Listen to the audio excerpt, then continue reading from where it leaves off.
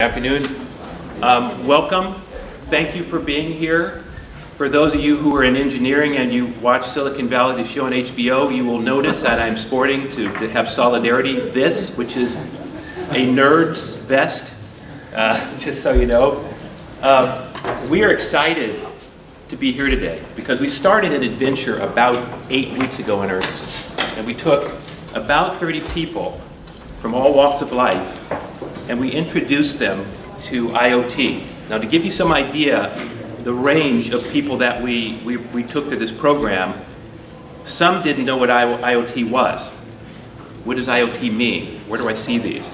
Others had some exposure to engineering, software engineering, and some other things. So we have the whole range. And we took them through a process that involved working with IDT here on several occasions. Before I get too far into the context of why we're here, I wanted to recognize a couple of people, several people. Certainly Greg Waters and his lovely wife. I want to recognize both of them. And where is Dr. Lena Tran? I didn't know where she sit down. There you are. Dr. Tran, she is the Vice President of Strategic Partnerships and Workforce Development at San Jose City College. Both of these two, and also I'm going to introduce a couple other people. They demonstrated a type of energy and leadership that, basically make it happen. Make it happen. And we started it, and it took 8 weeks, and you're going to get to witness some of the results of this. This will happen over 2 days, and 3 presentations per day. Let me also recognize Ron, where are you? Stephen and Mark. They're just a fantastic team to work with. Kadani, I haven't seen him here today.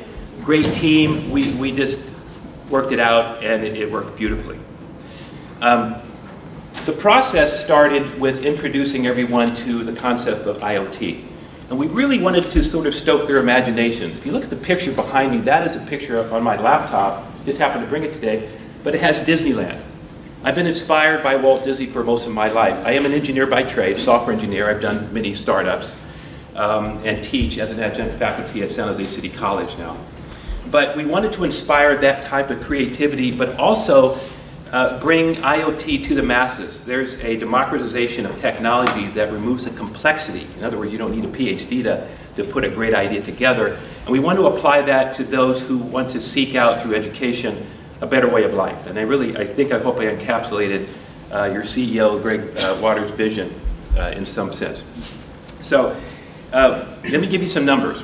We started off, there were about 30 that walked in that said, what is IoT, or I want to be part of this. We have about 19 in the program right now, and that's a natural amount of attrition and this sort of thing. Some people say, wait a minute, I have to present to a whole bunch of people? Are you crazy? I don't do that, right? Because if you can imagine, there's a lot of smart people in this room. And presenting for some people is just like, put a needle in my eyeballs. It's the worst thing they can possibly imagine. In October, we started forming teams. So we put a whole bunch of strangers together and we said, come up with an idea. And so the ideas you're going to see today and tomorrow didn't come from us. They came from the groups, people that had never met each other, brainstorming ideas, things that make people's lives better, and now they're here to present. Now, the stages of the technology itself are in different levels. Well, you'll see does it work because we only had 8 weeks to put it together, to things that are actually quite prototypes. And some things where we're waiting for a type of sensor that may be on someone's drawing board, probably one of yours, that may exist in the future. So, housekeeping. We'd like to see what you guys think about the presenters. It's part of the rubric that we'll use in order to provide a grade and to assess how they did in the class, because they are getting units for a class. There are, if I can ask maybe a couple people to pass out the forms. They look like this. They're in the back. If you have a pen or a pencil, and for each of the categories, I'd like for you to mark 1 through 5 on here based on if they covered that particular subject matter or not within the presentations. Now, the larger teams, the first team that will go up in just a minute, is one of our largest teams. It's 5 people. hopefully, and the second team I believe is 3, and the third team is 1. So I offered to help out with some of the technical questions. If I haven't seen her show up yet, it may be a short, but we'll see how that works. Okay, some housekeeping. Each presentation cannot exceed 30 minutes, and that includes questions and answers. So 30 minutes total. Hopefully most of these will go a little bit quicker. On the larger team, it's going to take a little bit longer because everyone gets to participate. Smaller teams is going to be a little quicker, so we may not use all the time today. Please rate each team, write down the team name, and pass those in at the, as you leave. That would be great. Please ask questions. I'm going to kind of stoke the conversation with some questions to see how deep an understanding they have, not only of the technology, but also of the market capability or value proposition in the product itself. And most importantly, I've done these so many times, I had a good friend of mine as a vice president of Hewlett-Packard come in and do sort of like a Shark Tank exercise. So that's kind of what you guys are doing. And he was kind of mean, he was very direct. So be nice to the participants. So whenever you create a question, don't go too deep into the technical detail. Remember, they don't have a PhD. But do, ask questions and kind of ferret out how much they know about the product. Okay. Without further ado, our first team is the Smart Walking Stick. Have you come up?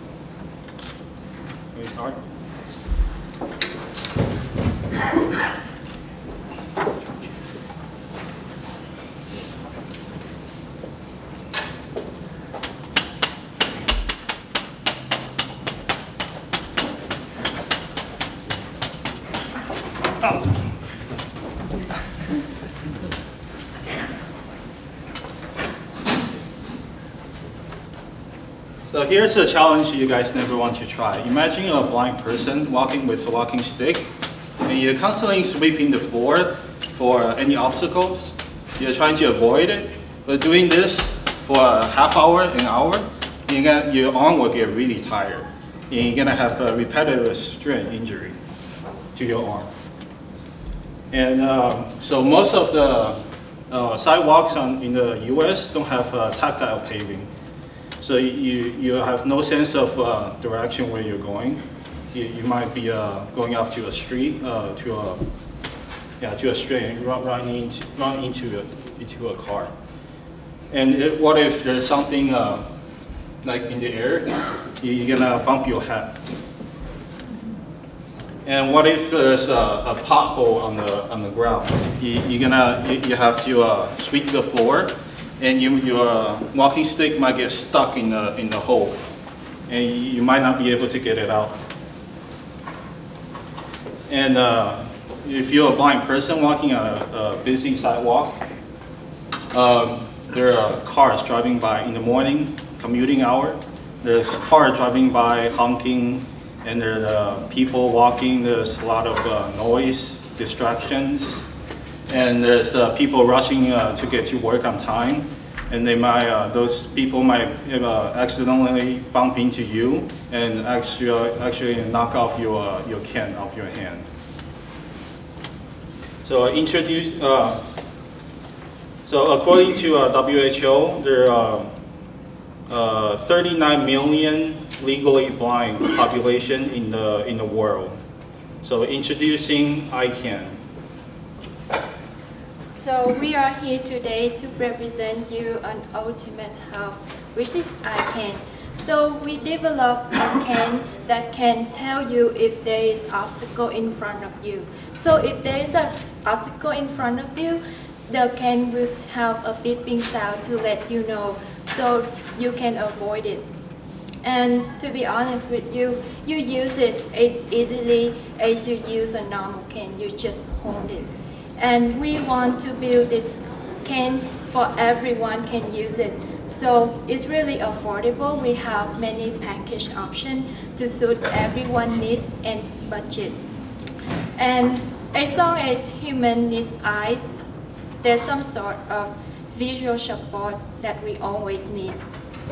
And imagine if you go out at night and you get into something dangerous, more than just obstacle in front of you. We have the alert button. So when you press the button, it makes a huge noise to attract people around that area to come to assist you. And never afraid of it running out of battery because it's very low energy consumption. And we have the alarm to tell you if it's run out of battery. More things I want to mention is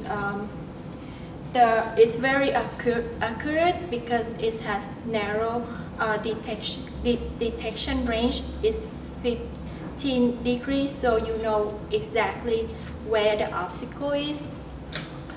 What we want to do for this products, we build it so we can, despite our whatever disability or disadvantage you have, you can still going out to have fun, to enjoy your life, and coming back home safely because you know you can avoid the obstacle in front of you. So no further ado, I will give you the demo of our first prototype. So this is our prototype ICANN, and this is the battery part, and this is the Arduino with the proximity sensor. So, and how you're gonna use it, that's very easy.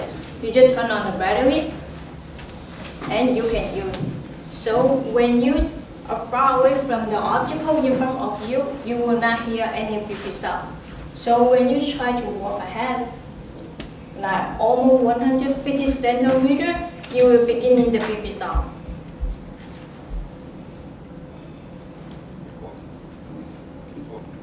So, yeah. And no, it's more than 150 centimeters away. That's why it's not beeping. But as you walk closer to the... And when you walk closer, you will hear the beep sound more faster and faster. So when you hear the beep sound more faster and faster, and you can try to make a slight turn a little bit to go ahead, and you won't hear any beep sound, so you can go ahead. Go straight. Keep walking. Yeah, that's our ICANN. And now let me figure out how we can import our ICANN. So we have a few improvements that we believe will make our product stand out, especially from the competitors that we've identified. So first of all, we have vibration feedback that we want to incorporate. So we want to have a claw-like handle on the top of the stick, and that way our fingers, which when spread out make a 90-degree angle around, will allow us to detect where more accurately the obstacle is coming from. So when you're holding it like this, your middle finger is the one that's right in front of you. So if the buzzer below my middle finger goes off, then that means the obstacle is right in front of me. However, if it goes off underneath this finger, then I know that the obstacle is in that direction, and so on. Our next improvement is an array of sensors. So while we only have one sensor on our prototype as a proof of concept, we want to incorporate more detachable sensors for the user who has a larger budget to pay for along the walking stick, so that they can detect any obstacle at any height up to 5 feet. We will also have a sensor on top of the stick to detect things that are coming from above. Next, we also want to have a GPS, so that we can incorporate more feedback in terms of construction that may be happening one day, and sidewalks that may not be so clear, and anything that's a little bit more obscure that the walking stick may not pick up on its own. We also want to have a singular wheel at the bottom of the walking stick. Now, because users are not using this for weight, like they're not using it to put their weight on, and they're using it to just detect obstacles, the wheel will help get over minor obstacles without falling into the pothole. And it will also allow users to not have to continually lift up the stick. It can just roll along any any surface. Lastly, we want to incorporate a lot more IoTs. So we either want to insert a SIM chip into the stick or have it connect to the user's iPhone. And that way we would hopefully connect to Google Maps, which can notify us of any, again, any obstacles that we may not be aware of, any complicated walkways can also be figured out with that. One thing that we're pretty excited about is that we found Arduino-based, in a future city planning kind of method, we found Arduino-based traffic lights and road bumps. And this way we could sync up with those traffic lights so that the user will be notified when to go at his stoplight and which direction they're walking in. Because when you're in a very crowded street, it's difficult to tell which direction you're going in. So with our competitors, we've identified one in India. They have created a walking stick for the blind, and it is around $50. So we believe our product stands out from them because, first of all, they only have one sensor with one direction in which the obstacle is detected. Second of all, they don't have a low battery alarm, and we find that this could be a problem for users if they're left unprepared in the middle of somewhere they don't know, and the walking stick is not able to work. So we will have a low battery alarm. Last of all, since we will have the wheel at the bottom of the stick, they will not have to constantly pick up the stick to sweep the floor for low height obstacles, which we believe will make our stick better from our competitor. So now we will see how all of these improvements fit into the business market. So since this is not established category of products, we plan to go out through associations and service providers and medical personnel that serve the visually impaired community. There's a whole bunch of them: American Foundation for the Blind, Brighton Society for the Blind, and so on and so forth. There's about 8 that I was easily able to find that do entertain products for the blind, that they have some listings on their website. And then there is the events and conventions and so on that they hold, where we could put up a stall to introduce such a thing. So that is our thought for a new product introduction. And we have a couple of packaging options. The most inexpensive and the easiest entry point would be something that you can put on an existing stick with a single sensor, just the way it is right now, perhaps more tested and validated. And then for the top of the line that was just described, which has IoT features, we priced at around $38, about $8 for the stick. Again, this is all off of Alibaba website, as long as the quantities are between 1 and 100. About $15 for the Arduino capable base unit, about $10 for 3 banks of 15 degrees of sensors, so 3 vertical banks covering about 45 degrees, and about $5 for assembly. That was from a different site. So we think that we can put something like this together for about $38. And there's no market research or survey done, but we think it will sell easily for $50. And as the volumes go up, I would presume that there's a 20–30% cost reduction. So that's roughly what we had in terms of pricing. Again, there's many angles to it, and feel free to ask questions. Thank you. Thank you.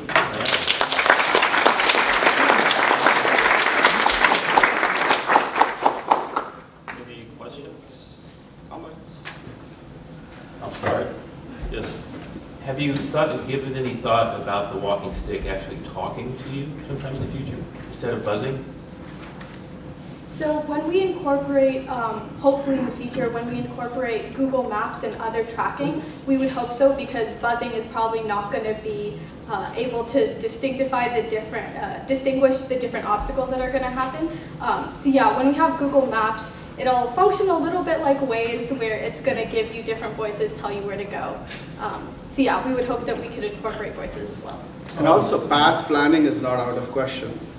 So maybe a visual instruction on where the person is trying to go, and for the whole path planning to happen, including factoring in the obstacles. Yes. Okay. Well, this is a very good idea. I try to simplify, not ask too many questions. Number one is the beeping, right? So in a crowded area, the noise around you is very strong. Maybe you can think about use the cell phone and to the earbud, and through the wireless you can enable the earbud to tell you there's something before. Right. Secondly, with the sensor, the idea that people put a sticker is because there's no sensor helping them. They have to use a sticker to search around, around them. But with the sensor, you can put somehow on the belt. It's just kind of attachment with your body. So eventually, the blind man doesn't need a sticker with your sensor. You can put more sensors around you, just like you drive the car. You can see all the environment. I think it just kind of gives some ideas behind. Absolutely. And I think to your last point, it's just why self-driving cars still have a wheel, right? Yeah. So you might still end up needing it, but it's a great point. Thank you. Does it sense depth? No, it doesn't have ability for concave surfaces right now, because the reflection from concave, as you know, is very complicated to assess. Yes. Have you thought about researching for material? Because I'm assuming this is a daily wear, so it gets a lot of use and tear. And I think material will be very important, given that all the sensor, and how do you make it lighter as well? Because as you add more component to it, I think material that actually build the can would be very important too. Yeah, I definitely agree. I think materials do need to be really strong in order to keep the sensors safe. One reason we put the wheel at the bottom is so that because the stick is getting so heavy with all the added sensors, they're not going to have to continually pick it up. They just need to push it forward, roll it forward, which would be a lot easier, hopefully. So weight was a big consideration, because there's all kinds of sophisticated LiDAR and other sensors available, but you can't install a car battery on a stick to drive the power that those need. So that was a big consideration in choosing a sensor technology that was feasible in this kind of use. Yes, once again, this is our first prototype. It will have a lot of upgrade, and we're definitely going to do that about the material. It's a very good idea. Thank you. Yes, sir. I was going to say that since the cane is connected to the internet, what if the stick guide you home? This system says direction, so it can help them guide to their house or Yes. So his question is a very excellent question. This is what we want to do when we do this product. So to get people get home safely. So so as you say that we want to get it into connect to Google Maps in the future. So it might set up the home as a default address, so they can get back home whenever their location is. Thank you. Yes, sir. So related to that is that if you have it with GPS going on and stuff, then one of the other things that you can do is you can test where say for example McDonald's is, or where say Burger King is and stuff. Right, yeah. And as you get closer to a particular store or a particular thing, that store could perhaps, you could probably partner with them to say, to get, funding and stuff to provide a discount to the blind person who's walking by the, Barnes and Noble or whatever. Wow, that's an excellent idea. Yeah. We definitely will. Yes, sir. Well, I wanted to hear actually a little more about the emphasis on the whole mapping system, because I think when we talk about this particular project, one of the highlights to me was the ecosystem around basically providing that mapping service, and the key was just a vehicle, so you could actually add devices, take away devices, add features. But what intrigued me about this particular project was the opportunity to advance the whole mapping system, not really relying on Google, but actually providing the source of every point of obstacle. We talked about the infrastructure within the municipal, the lighting system, the sidewalks, the tactile pavements. So to me, I think your core value is really the whole mapping system and that service that you're going to provide along with the data. Yes, yes. So it's in our future business plan too. So that's what we're trying to have, that like it's very affordable, so like many people can use it, and the more people use it, the more data we have, and when we have enough data, we can build a data system of our own. And like I just mentioned, like we want to do something about city planning as well. Maybe it's better for visual impaired people to walk on the street, or maybe to build the city better. So Yeah.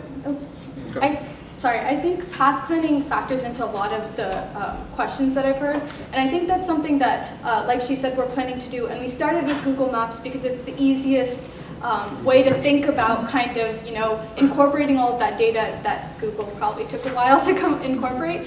But I think I agree with you in that since we're also hopefully in a future city development kind of project, we're going to hopefully be interacting with streetlights and other things like that. We're going to have to form our own system of location, which would hopefully be a big positive. Correct.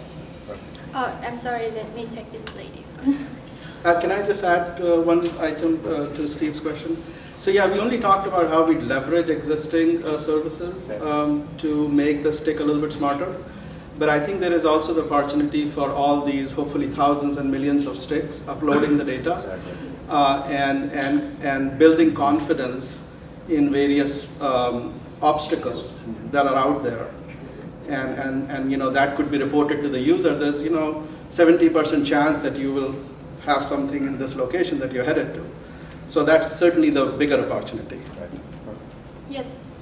Yeah, so I understand that you're using the sensors to gather the environmental data around you. Mm-hmm. Aside from the beeper, what is the feedback to the person? So we're going to have tactile feedback. And hopefully we would also be able to incorporate voices. That is our hope, because it's going to be a lot easier. And I think, like someone else had mentioned, because it gets busy, we would hopefully be able to connect to their phone, and they could use earbuds so that they can hear the directions very clearly. But I think we start out with the buzzer because in a very in a very straightforward kind of direction planning, it's going to be easiest for them to feel where to go, rather than if they're in a very complex environment, then they may have to hear directions, turn left here, turn right here. So right now the prototype that you're showing is for less complex environments. Yeah. Yes.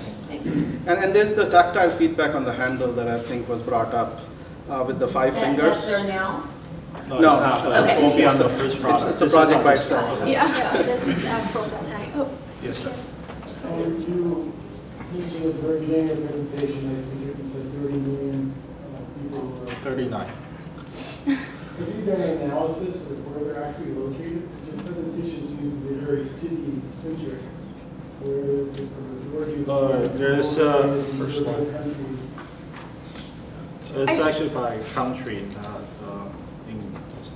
in just U.S. cities alone. And everything you discussed sounds great, but this seems to be focused on the support network of cities and light poles and some infrastructure that can interact with the cane, but the majority of people that really can use this in the village. Yeah, that is true. At the most basic level, it is still an obstacle detecting system, standalone, without any internet services or anything like that. But you're right that those won't be available in a good part of the world. The only thing is that I agree. I think we're a little bit in our Bay Area bubble, so we think of everything as busy and kind of city life is here. But I think although we've added accommodations for city life, I think if you would have to have whole communities starting to use these in other areas, because that is where the information from each user would factor into the data system for everyone figuring out where the obstacles are. So if everyone in some place that is unknown started using the stick, then they would all gather the information that would allow them to kind of start finding their directions with the stick more often. But I completely agree with what you're saying. Oh, I think he had his hand up for a while. Sorry, go ahead. Good. My only comment was that think about environment, what is working right, and if it snows, how much the snow is going to be, detected because it does melt or it does come up when somebody's shoveling. So something to think about, real practical application. Oh yeah. Yeah. I'm shoveling my driveway and I piled up something, and now somebody's walking that never was an obstacle there. Yes. And all of a sudden, so keep something in mind. So you'll certainly detect that, but I think how much noise to signal ratio. I mean, that's a good. That's a good question. I had a comment and a question. First of all, I think it's very impressive, right? It's very thoughtful. You've really thought through this. I particularly liked how you thought through the future roadmap or some of the possibilities. So I thought it was superb. My question is, for those of you that don't know, this class is really short. It's only about 12 weeks long, 11 weeks. So the teams have had like no time at all to get this stuff together, meet each other, get something work. So I think it's very impressive you've got something to work at all, right? So you pulled it off. So my question is, what was the hardest part of getting the current demo to work? I mean, where did the team have the biggest struggles to produce the demo that we saw? Let's figure out the wiring, how to, because building this demo, we actually burned 3 sensors. We inverse the polarity of the sensor. We burned 3, and then we also had to figure out the coding part, like if it's how fast it should be as you come closer to the object obstacle. So so. May you pass that cane around? I would love to see. Also, we cycled through 3 ideas before arriving to this. And some of them, we couldn't find the right sensor in the right amount of time. Others would be too expensive. Like there was one idea whereby there would be a bed of sensors. So assembling something like that. So this thing really was the third most practical idea. And the sensor selection, I think, was really hard because there's such a great variety and quality of sensors out there. So it came down to power, really. And I think a huge part of at least what I learned through this was the trade-offs. Because I think, you're adding so much to a stick, but I think as someone commented, what about the weight? And what about different environments? So if you're going to accommodate for those different environments, then you're adding more things. And how much is that going to complexify each thing? So I think kind of finding the balance between like how much we want to add and how easy we want to make it for each person, each scenario, was definitely a big learning curve. Because that is not a very light addition, and our if improved stick would have that along the entire stick. So it's definitely something to think about and something we have to plan out a lot for our presentation. I'm trying to be respectful of time because we have 2 more presentations. So we'll maybe take one more question. Yeah, just a quick question. Because it's sort of borders on being a medical device to visually impaired, have you thought of what qualification process you have to go through? Does this have to go to FDA or does it have to? Yes, so we did talk about it and discuss, especially we discussed with Mr. Steve here, and this is like an aid, like an aid for yourself. It's not a medical, in a medical terms, like it's something. Not a medical device. Yes, it's not a medical device, so it's just an aid for you. Yeah, DME would have been a great place to get funding. All right. Okay, thank you. first giving a big thank you and shout out to Greg and Carolyn Waters, SJCC, IDT staff for walking with us, guiding us, and collaborating with us in this fun and educational process where we could actually explore our ideas and make them into a reality. So first and foremost, thank you.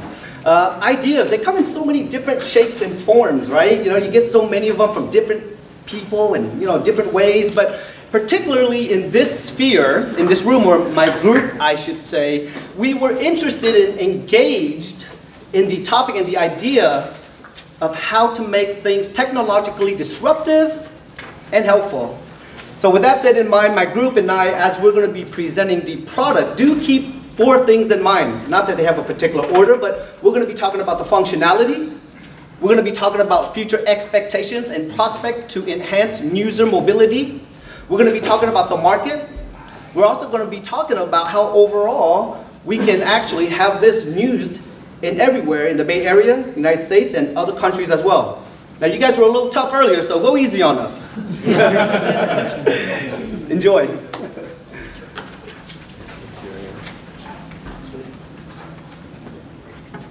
What makes up a modern day prosthetic? From the top, a modern day prosthetic consists of 4 main components. A liner, a socket, a pylon, and a foot. Liner protects the residual limb, that's the part of the body that was previously amputated or what's left. The socket keeps the residual limb in place, and the pylon is the backbone of the prosthetic. That is either made of titanium, stainless steel, or aluminum, and then there is the foot piece on the bottom. And while there have been new discoveries in the prosthetic industry in the last few years, like the use of smart knees to help calculate ideal gait while the patient is walking, the industry has been far too stagnant for its own good. And problems still persist in the industry that should have been solved a long time ago. And one of these problems is sweat. Now, sweat can build up in the liner and the socket of the prosthetic and can lead to an array of problems. And the sweat buildup can lead to infection, which can then lead to gangrene, which can lead to further degradation of the limb, or potential death. Now, this is more of a problem when it's taken into consideration, and the majority of prosthetic users also have type 2 diabetes, thus becoming more susceptible to potential infection. So the problem we wish to tackle is how to manage sweat levels in the prosthetic limb. Because if left ignored, this can snowball into an array of other problems. And this affects, this becomes more of a problem even more because 4.3 billion annually is taken into account for post-amputation medical problems. And with already 2 million people living with limb loss in the United States and approximately 185,000 each year in the United States alone, additionally, with those people that have amputations, 55% of them will then require further amputation in the next 2 to 3 years due to them also having diabetes. And now here to present the smart leg and the future we'll have in the industry, T. So as usual, the users of prosthetic leg, they cannot feel the sweat, the heat inside the legs. So that will cause many problems to the health, like Jaime just mentioned. So our product will solve that problem. We will use the sensor. 2 main sensors. We're going to use a humidity sensor and temperature sensor, so that it will measure, it will detect how sweat inside, how much hotter temperature inside, so that it will notify to the user. By we're going to set up 3 lights. Going to go back. So for example, with 3 lights, if the notification with the green light, it's a normal temperature, so this user just ignore that. And if it's a yellow, it's a warning. And if the light show up that on red, so that the user must have to take care about the sweat inside. they should take off the legs for take care of that. If they keep, that will cause a lot of problems. So yes, and besides, we also save the data so that the doctor or the user can access by their phone, know how their condition inside the prosthetic leg. And we have one main competitor. They also solve that problem. They use the fans to reduce the temperature and the sweat inside. However, I think there are some disadvantages of their products. It is really noisy with the fan. So, and it's heavy also with 3 mounts added to the legs. And they're going to produce their products at the end of this year. So our product is based on 2 sensors, and besides we also use a wireless connection, so we can save the data for the doctor can access so that they can have some suggestion or treatment to their patient. So Matt going to introduce some data integration. Okay, so 1 second here, I'm going to show our humidity sensor readings that we have up here.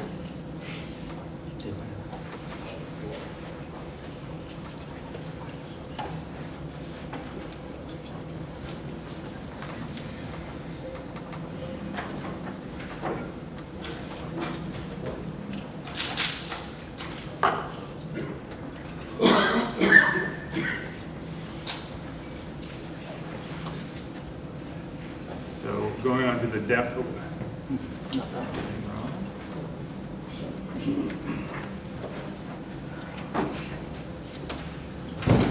So here, going to the IDT demo ISG thing. And I'm sorry, is this not showing up on? No, it's not showing up. So we have it connected here if you want to see. Oh, there you go, that'll work. Sorry, this couldn't be up here on the screen, it'd be bigger, but yeah, we have the humidity sensor reading and just blowing in here. This will be the main technology we're taking advantage of. As you see here, the spike in humidity, and that's the main thing that our smart leg is looking for, is the spike in humidity. So here, now we're going to talk about the data integration part of things.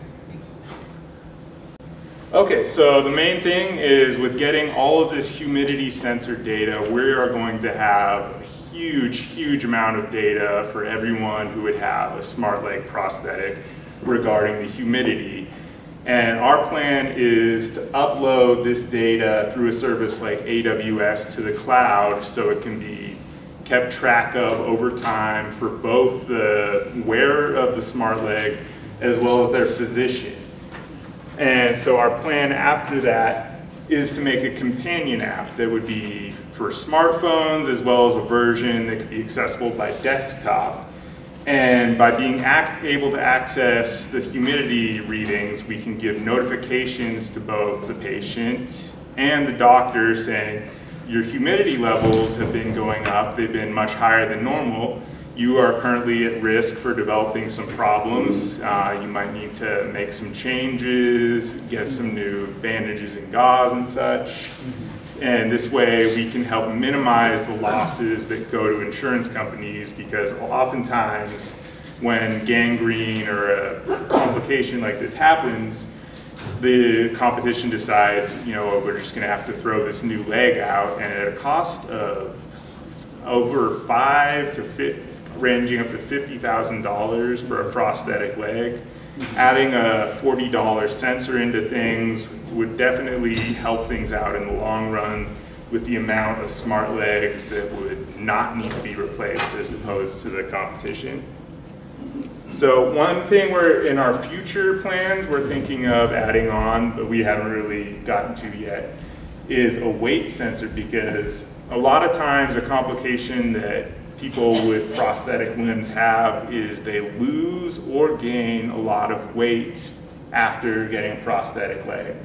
And this can be problematic because as the prosthetic leg is very expensive, part of the reason for that is because it's crafted for an exact weight and size of a person. So like I was saying earlier, the competition's idea is if someone no longer can wear the leg, they have to replace it. So our goal would be to attach a weight sensor that could give readings. It wouldn't have to be nearly as often as the humidity sensor because obviously a person's weight can change by hour depending on what they eat or drink. So if we get hourly, or not hourly, but daily or 12-hour readings for the sensor, we can minimize the need to replace prosthetic legs in the future, so that would be an advantage and a way for us to be profitable. So for our outlook, we got some research from the Grandview research saying that the O&P market, orthotics and prosthetics market, is an estimated $8.15 billion last year. And as Jaime was pointing out earlier, there are a lot of people with prosthetic legs who have type 2 diabetes, and there's a rising number of amputations and a growing prevalence of complications such as osteosarcoma around the world, which are poised to drive our market. So in terms of our market outlook, there's never going to be a world where people don't need prosthetic legs, and we actually see one where there's an increasing number coming up. And so we actually have plans to make some partnerships with companies because this would be a good way to get profitable quickly by merging with people in the O&P world, like distributors and patient care services who already have a market presence and a foothold. So Jaime here is going to talk to you some more about those partnerships. So along with IDT, we would love to work with Cascade and SPS, already two leading giants in the industry when it comes to distribution. They have locations across the US, some locations in Europe as well. So getting in with them would help distribute the product beyond the US. And as for distribution, that's all covered. And then when it comes to getting it into the hands of the doctors, there's hanger clinics. This is where the implementation would better be used and be put in the right hands so it can reach an ever-growing market. And thank you so much for all your help, and we're open for questions.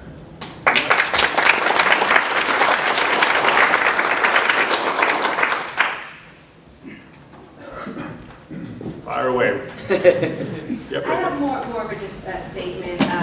I really appreciate the research you guys did behind this. My father is an amputee, so everything that you're speaking of, I'm like, oh my God, just develop it already. We can use that, right? Yeah. Talk to us.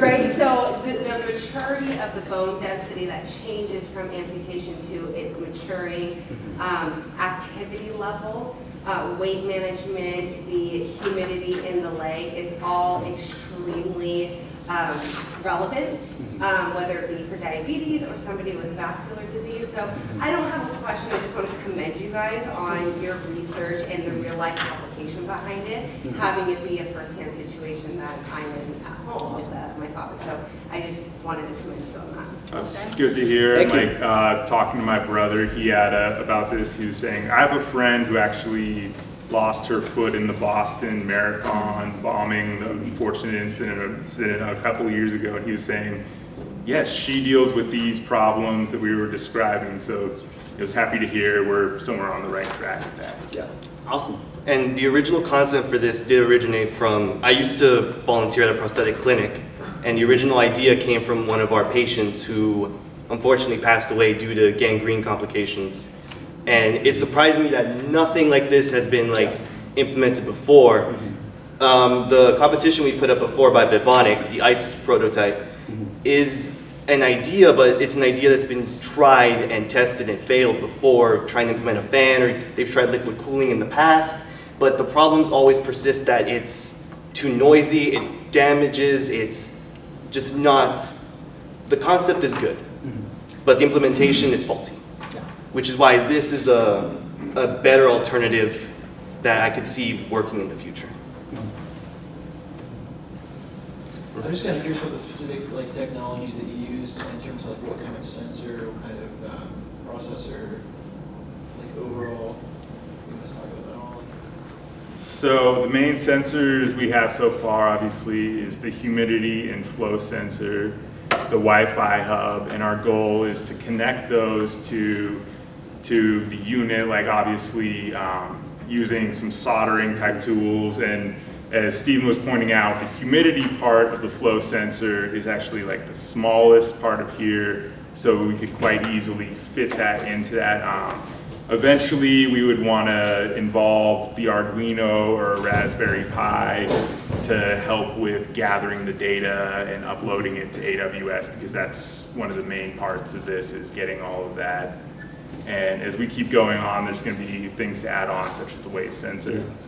And if we need to wirelessly charge it, we know that at IDT we're the leaders in wireless charging, so when you go to sleep, just put your sensor and let it charge. I was also kind of curious what drove the decision to use Wi-Fi specifically versus other wireless, or plugging in directly, or other options.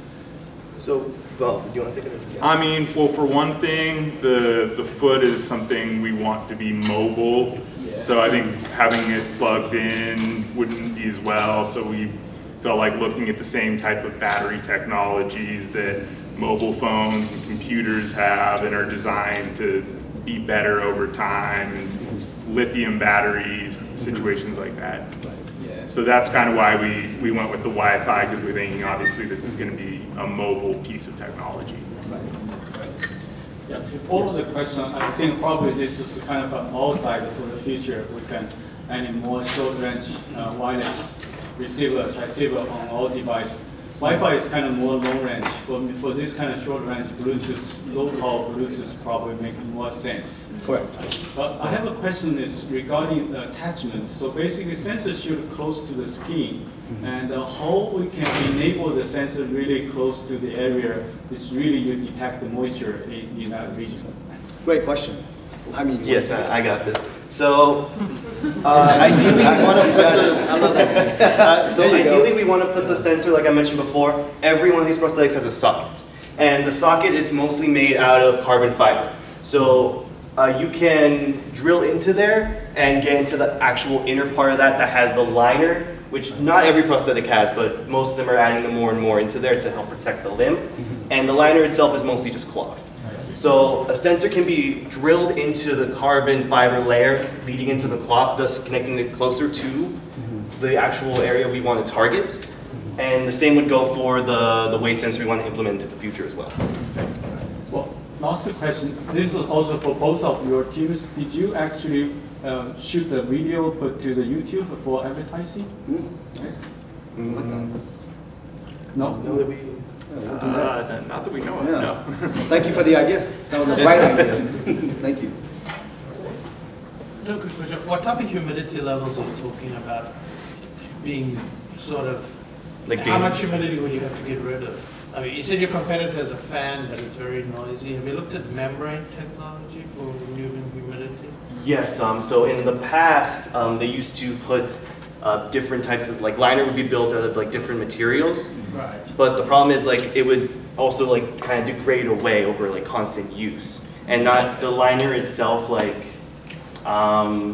would just add to the additional cost, like if it was like swapped, because the liner is supposed to be replaceable. It's supposed to be like taken in off or tossed away and replaced with a new liner. This would help like if we put the smart leg implementation here, that can stay on. That can like be like a constant thing. While the liner is just constantly tossed away and adding more to the cost, while this is a one-time situation thing. You know, the reason I'm asking because they came out now with these membrane dehumidifiers that fit on the surface. When you apply a current, it allows moisture to travel in one direction only. So you can actually reduce humidity by quite a lot, and it's silent. Okay, this is new information to me, but I do appreciate it. Yeah, yeah. Awesome. All right. Yeah, one question to you. Just one. You know what I really liked about the way you approached the problem is you picked an important problem. You know, this is obviously important to a lot of people in the world. But you chose the scope in a way that you solved a valuable problem, but it wasn't an overwhelming scope. And we all do this, right, as engineers and developers. You get these cool ideas, you get excited, and then you bite off more than you can chew. And the way that you guys just zeroed in on the sweat and humidity type issue, I thought was very practical. right? And once you solve that, then you can add more features to it later too. So I give you a shout out on that one. Really interesting. Thank you. Yeah. All right. Good job.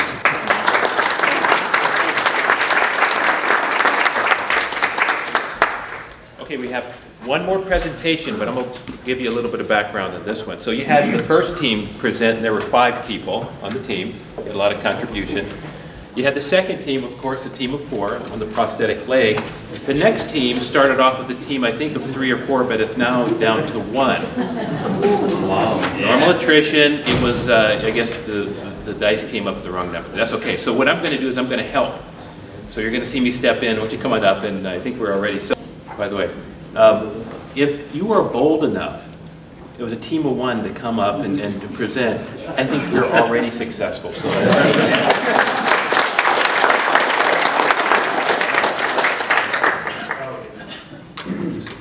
so good afternoon, everyone.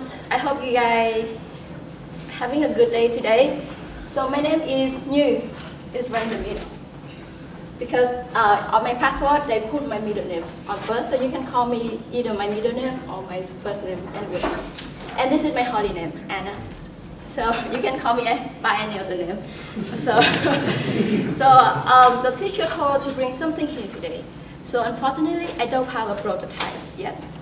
So I bring instead peppermint oil. So what I'm gonna do is I'm gonna put 1 or 2 on my hand, and then I smell it. Because it helped me awake, focus. So I'm gonna pass it out to everyone. Please try it. So this is almost not out, but you can try it. So these are, I have 2 types. One is regular one, the other one is organic. Double the price, but it's same. So the reason why I bring it here today because it is related to my device. And I call it the 4-sense housekeeper. Why? You're gonna see it later. And the name of it, I call it T4A, and as a sign, the letter 4 is very similar to A, so I call it TAR. It's similar to say thank you, TAR. So one of the most important reasons, so I put the phonetic TAR because we need to educate the consumer how to call it, so I call it TAR. So today I'm going to present about TAR. So there are only 2 parts of it, about the product and the market.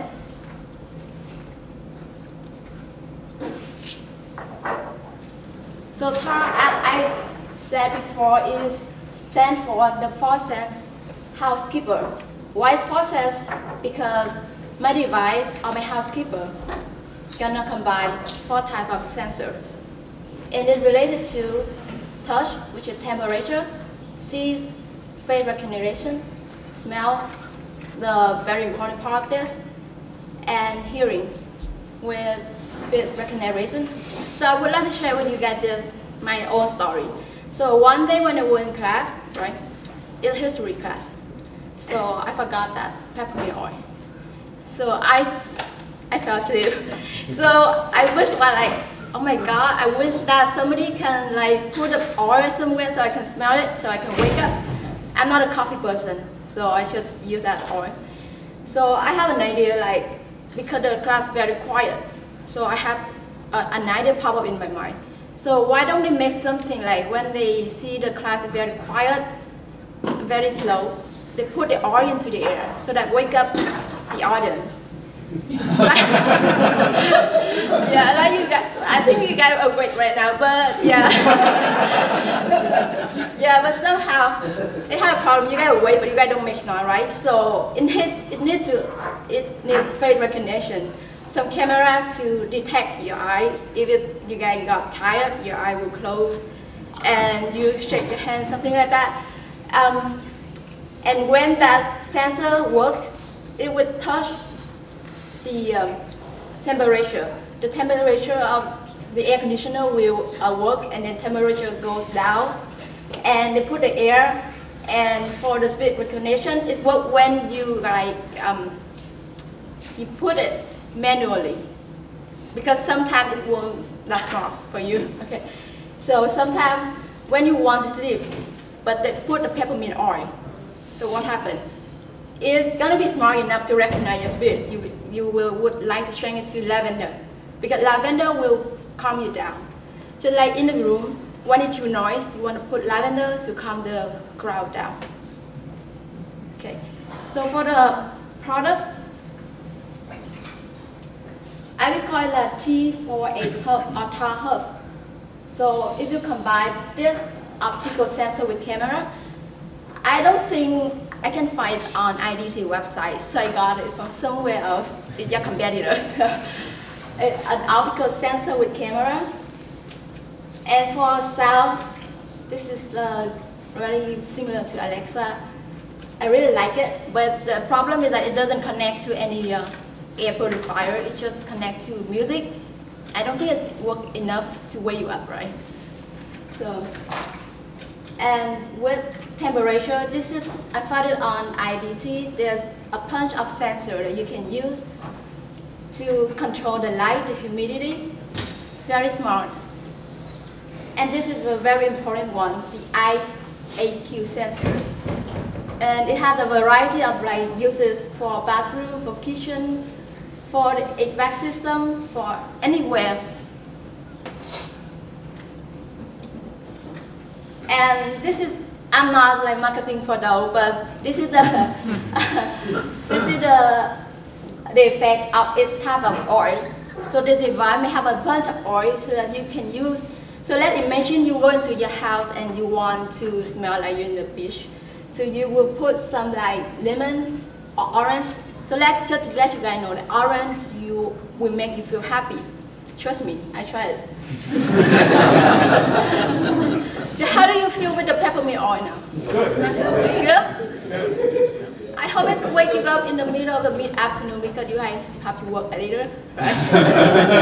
Which you're putting office up. So I got the idea from the nutrition class last semester when my teacher introduced me to that. Before I had no idea what to use that for. So right now it's my best friend. Okay, so how much does it cost? It's very, I don't think it's my work because, but when I search on the internet, essentials right now is $10, $10 to $12. It's retail price. And this thing is $50. The camera is around $100. But we will need some diffuser around $50 more. So it will cost us around $200. But with the tariff, it's going to go up more. So the price is going to around $500. So next year, going to be 25% more for the tariff for Chinese stuff. So, and this is not including installation and maintenance fee because we're going to create an app to, because it's a hub, so we need an application for the user to communicate with this. So about the market. So another reason for me to show this because I found that drowsiness is way more dangerous than drinking. It causes 6,000 fatal accidents per year in the United States. And when it comes to working place, it may cause the productivity go down a lot. And for this kind of device, it's going to be useful for any kind of house, any kind of building. And we have two types of building in the United States or overall. Is residential or commercial. So residential, we have 132.78 million housing units. And commercial, we have 5.6 million buildings in the United States. This is the static in 2012, right now it's go more. So in commercial, we have a lot of based on the feature of that building, we have warehouse, food service, public assembly, healthcare, hospital, religious worship in church, lodging, hotel, education, school, service, food sale. And the conference room we're in right now is one of the prospects that I'm aiming to. So for the marketing sales, I'm gonna create a plan which is, I call it 360 degree, which because it will combine 3 dimensions. I'm sorry, 4 dimensions. It's direct, then direct, online, with PR, with event, and for each type of channel, we will create a lot of events. And why it has to be connected to each other? Because each one connects to each other. There's no single channel that can work only by itself. So it has to be a 360 degree plan. And overall, to control it, we will need to have a customer relationship manager, or which is a CRM system to control every lead we have. So as on the process making this, I'm going to IDT website and they make me fill in my email. So this is like the way that you guys get lead and then make the lead into prospect and customer. So I'm hoping that this kind of device will work well in the market, in the United States, and in the future want to go spread over the world. So in the market right now, as I see, there's no device like this. They can touch your can put music, hearing. They can tell you, but they don't put the oil. They don't touch your olfactory sensor. So this type of device combines 4 out of 5 basic human sense. So hopefully it can be a helpful housekeeper for you guys. Thank you.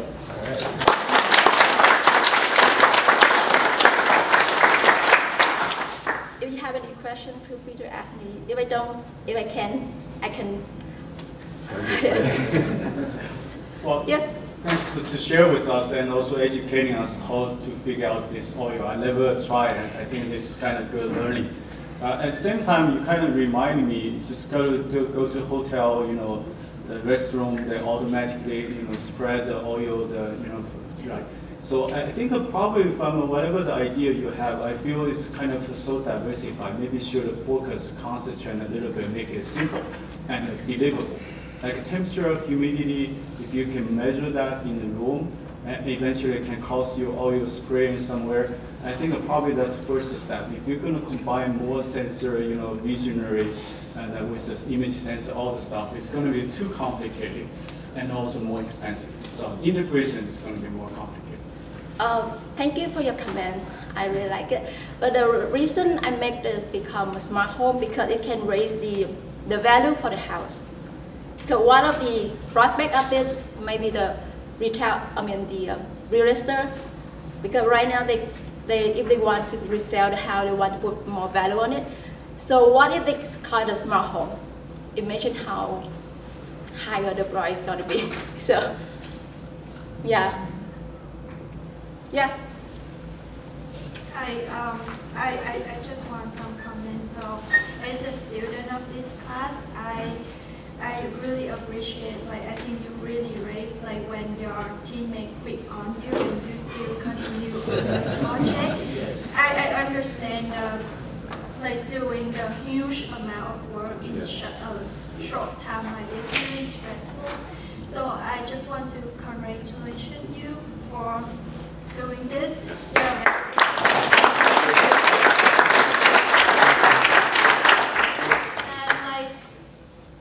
I think this is a very good idea. So this is very unique idea. I have to say, no, I have never known there's something that we can use this smell in a smart home. I just want to have a small question. So have you researched about the pets? So if some pets really sensitive about the smell, like dogs, will this thing affect them? Thank you. Okay, thank you for your question. It's a very interesting question. Actually, I never thought of the pet, but because the pet, the owner might know the pet, so the owner may have to read the mind of the pet, so they have to adjust that device to somehow help the pet, not affect the pet. Yes, it's the responsibility of the owner. Actually, as a pet owner, I wouldn't mind having this.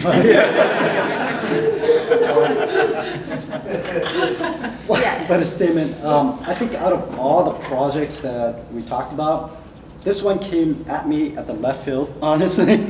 But I truly think that your value here is really using IoT as a vehicle, but your oil itself is the main commercialization product in your project.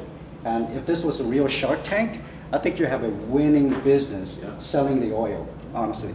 And the knowledge you have about utilizing the oils in different activities and waking us up or calming us down, as we spoke about, the device itself is really just your mechanism in actually getting all these essential oils into the home, workplace, schools, and everything. So, brilliant idea. Yeah. I just wanted to follow up on what Stephen was saying. I love this peppermint oil. I'm literally going to run out and buy some. I'm afraid of technology. I work at a technology company, and I really, really try to stay away from technology. So I'm a really good consumer for you, because you need to convince me of why wouldn't I just buy the oil? And I don't quite understand that from this project, so I was wondering if you could help me understand, what is the sensor sensing when I put this hub in my house, and I know that the sensor is going to tell me when I need the peppermint oil? What is the sensor sensing? So it so they have four type of sensor, right? It can recognize your speech. You can tell them. I can say, put out the peppermint oil. Yeah, like okay. Alexa, yeah. Or you can say like, I want to be happy, so they can change to orange oil. Yeah. Okay. I want to be awake, peppermint oil. I want to sleep, lavender. I want to go to sleep. So yeah. Yeah. So it's kind of like a combination of Alexa. Yeah. But I'm telling Alexa what I want to be, not what I want to hear. Oh. Yeah, exactly. Let me add a little bit to that. I remember in our conversation, I have a friend that's working on a technology that listens to you as you're talking, and based on certain stresses and the inflections in your voice, it tells whether you're sad or happy. And so this can trigger the disposition, the displacement of certain oils. Okay, thank you.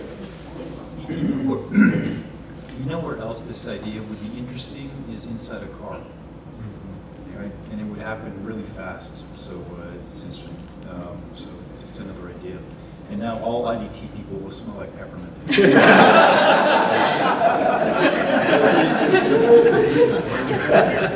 I was just wondering, did you look into like chemical sensing or anything at all? Seeing, you can maybe monitor if it's dropped below the level that a human can sense the scent or something like that by monitoring whichever molecules are dispersed by the oil dispenser. Did you look into any sort of sensors that would be looking at those specific things? There's like, on the way searching for this project, I found that there's the device that detects the smell, that a personal device that can detect the smell. When you smell bad, it can tell you. Yeah, so that, I don't know the technology after that, but I think that's brilliant. So I think it's the same technology, we can use that, because this hub can I hope it can detect the smell and can tell the user what kind of smell the house is. Yeah. All right. Well, let's give her a big hand. That was great. There's one more question. I have just one last. What if somebody uses like a cologne or perfume in the house? Isn't that going to alter the... That's because it can detect the smell, so I think it can tell your perfume is not good.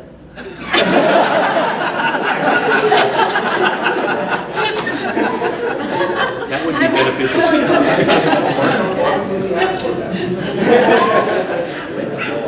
you. Because sometimes the perfume to some people is too much, so they don't say it, but it's still too much. Yeah. So I hope the device can help us with that problem. Yeah. Yes. Very good. Good job. Good afternoon. This is Valerie and Danish, And I'm Matt, and we are Bon Vivant.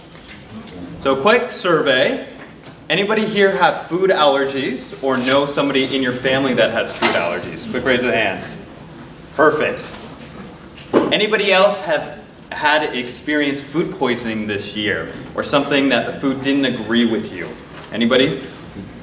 Perfect. Exactly. That's why we are here. We're here today to talk about an infrastructure that has been broken for a while now. And we're going to talk about the problems that are associated with that. Okay? So by the time we are done presenting, the problems will have killed 24 people. That means in a year's worth amount of time, that's 400,000 people, a third of which are children. So it seems like we have a problem here, right? Cool. So on a lighter note, let's go on. I'm going to throw some statistics at you. So if you look down your row and look back, one of you has eaten contaminated food or rotten food this year, which has resulted in you having the fabulous journey of hugging that porcelain throne, as I like to call it. And if you don't get that joke, don't worry, I'll explain that to you afterwards if you want. But if you're not convinced that there's still a problem here, let's talk about waste. So all the food that is grown, and let's just take the United States, all the food that's grown, about a third of it will not reach its destination. It's a problem, people. A third of that food is not reaching its destination. Okay? I'll play devil's advocate for you. Why is this important? You know? You don't know these people who are dying, okay? I understand that. I understand that waste, and there's an overabundance of food already, okay? I agree with that. But let's talk about something a little bit deeper. Your wallets. This is where it's really impacting us as Americans. In just America alone, this is $600 billion of waste each year. If you look around the room, you see $2,000 worth of waste coming out of each of our pockets, and not only prices, but in taxes. So that's a lot of money, people. I don't know about you, but I don't want to keep paying that. But since we are getting taxes, somebody's got to be doing something about it. I'm glad. Let's go to the next slide. I'm glad I brought that up. So the FDA is receiving about $1 billion worth of funding each year. And I do have to give them credit. They're doing a fantastic job at keeping foodborne illnesses at a stagnant level. I'll give them an even better appreciation because our population is rising at an exponential rate. Okay? But they're keeping it stagnant too. But it's like putting a Band-Aid over a bleeding wound. You're actually not solving the problem, you're actually just solving, you know, a symptom of it. Okay?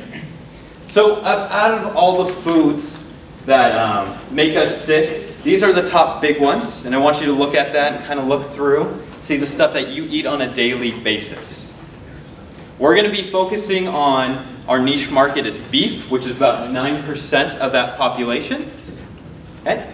And when you guys are done with that, I really want you to focus in on what I'm about to say. At Bon Vivant, our goal is to turn you, the consumer, into an informed consumer who knows where your food has been, how long it took to travel to where it's going, what conditions it was in, and that the product that you want is actually the product you are getting. And you're kind of thinking to yourself, well, what do you mean by that last sentence? That's kind of a weird sentence. Well, interesting enough, food fraud in the United States is a $10 billion lucrative business. It's crazy, $10 billion of food fraud. That means the product that you think you've been eating may not actually be the product you've been getting. So let's take filet mignon, for example. You think you go to Costco and you pick up, hopefully not Costco, but you know, you go to the store and you pick out your filet mignon too. That could be fake meat or mystery meat or some lower quality of meat. Again, that is not acceptable. Okay? Let's dive into that old infrastructure and show where that has been going wrong. Okay? So this is our food supply chain. Again, this is a simplified version, but it gets the point across. We start from the fields and go all the way to your kitchen, and as you can see, there's a lot of trading off points. And again, more processing and trading off points and processing, a lot of time for something to go wrong. a lot of accountability changes, a lot of reliability changes, a lot of traceability issues. Okay? Let's go into specifically where those are at. So from the farm to the processor, this is where a lot of that food fraud happens. Again, if you're looking to make some money, you may want to join this industry, but it's pretty disgusting in my opinion. Okay? If we go from the processor to the distributor itself, this is where it affects me and anybody else who has food allergies. So I have nut allergies, and as all of you know, that's a pretty nasty one. So what it means on a day-to-day basis is when I go to the store and I pick up a product, let's say it's like potato chips or something like that, and it says, has been processed with nuts, or maybe in a facility that has processed nuts. Again, I'm not getting a definitive answer, guys. This is 2018. I'm getting a May. I don't know about you, but if you knew your health was at risk and you're getting a May answer, that's not acceptable. Okay? Sorry, I digress a little bit. I'm passionate about that. Going from the distributor all the way to the retailer, this is where a lot of spoilage happens, unfortunately. This is where we get a lot of that waste because, again, we're having that temperature change all the way from the farm and humidity changes really taking their toll. And again, viruses and bacteria really decaying the food at this point. So I'm going to take a step back and kind of recap what we're trying to address. Okay. There's a broken infrastructure. Let me go back. I'm going to show you what it is. There's a lot of trading off points, a lot of accountability changes, a lot of reliability changes, a lot of traceability issues. Okay? We at Bon Vivant believe that this is a problem, and how we're going to solve that is through technology and IoT blockchain. Okay? We're going to let you know exactly where your food is coming from, what the time it took to get there was, what conditions it traveled in, as well as the product that you want and are paying for is the one that you're actually going to get. Okay? What is that going to look to you as the individual? It's going to come in the form of a smartphone app. It means when you go to Costco or wherever you shop, you're going to go up. Let's just take a meat cooler, for example. And you're going to go up and you're going to see our sensor on your package. And all you're going to have to do is go like this and you're going to get real-time data. Okay? And Dan is just going to take over for me and talk about our infrastructure. Thank you so much, guys. All right. So, as part of investigating how we're going to figure out this humongous task of tracking information from the farm all the way to the table, we looked at different things. We thought about creating our own infrastructure, but in a project this size, or even if it was a full-fledged company, it's a daunting task. So what we decided to do was to pair up with somebody who is just recently started working in this field, but at least has a footprint. So what we decided to do is we wanted to come up with a solution with IBM Food Trust, which is a blockchain-based tracking mechanism all the way from farm to the table. And we will tag along with them and kind of provide the consumer part of that information. So right now IBM is in the process of implementing this for big retail chains like Walmart's and Kroger's and so on. And we go from Kroger's and so on to the consumer. So, as I mentioned, IBM has launched blockchain-based, permission blockchain-based solution to track your food. And they have a cloud infrastructure that they have available that we're going to be tagging along with. And our part is we're installing the sensors on the food and tracking it and providing that information to the consumer. In addition to additional things like, tracking the buying behavior, looking at providing them loyalty programs and so on. So if you look at our traditional food chain, a lot of it is a very linear process where a lot of people depend on each other, word of mouth, and there's a lot of delays along this path as the food goes from farm all the way down to the consumer. By moving to blockchain, what happens is everybody on that chain who is the permission has the ability to know where things are. So as soon as that cow goes to the slaughterhouse everybody on that chain knows when it's going to be available to go. Logistics people can, ahead of time, they can make adjustments or make plans to handle that kind of load that may be coming in, right? So imagine, I mean, most of the time we are like Thanksgiving time, people are already aware there's a big food thing going on, but what happens if this happens in the middle of April, right? That kind of thing. So as you go along that chain, everybody has information about where the product has been, and they have to approve that transaction so that it can move forward. So everybody has a contract, virtual contract, they have to fulfill it, and then it moves on. You cannot, somebody cannot jump in and substitute your product with something else. Moving on, this is kind of a visual representation of the same thing to kind of help show you that. So basically you have farm, the cows. So if we talk about organic, let's say today, how do you know the beef that you're eating is organic? We don't, right? So here, what happens is when you go to the farm, and that cow from its birth essentially will be tracked. What medicine, what antibiotics it got, what kind of feed it got, that information is transferred at each of these points and is tracked all the way through to the consumer. You can track whether the cow was slaughtered in Oregon or California, whether the processing plant had recalls in the past or not, and so on. So you as a consumer can then make that decision, like, for example, Matt, he may not want to touch something that is 2-day-old at the retailer, right? Okay, so in terms of our solution, what we are creating is a sensor that will basically attach to the food package and basically will travel with it and measure and record all the temperature, the humidity, the location, and so on. We kind of based it similar design to a smartwatch, if you can think about it. We used similar cost analysis and similar sensors. Okay. In addition, the sensors will transmit information to a hub, which will then link it up to the cloud. Okay. So if you can click on the picture. So this is kind of a picture I took from Costco to kind of represent how our product would look. And you can see, basically we'll have sensors attached to the products that we're interested in, which will then transmit information via our hub to through Wi-Fi or direct through cellular into the cloud, when it will be available real time to the customer. Okay. In terms of our linkage, I kind of took something, some people would recognize this already. We want to set it up in such a way that we have sensors connecting to our hub, which is then connecting to the cloud. IDT would be one of our partners anyways in developing some of that hardware, so I just got that off there. Sorry. Hold on, let me get back to that. I apologize. It's okay. Sorry, Danish. Nah, that's okay. Like riveting.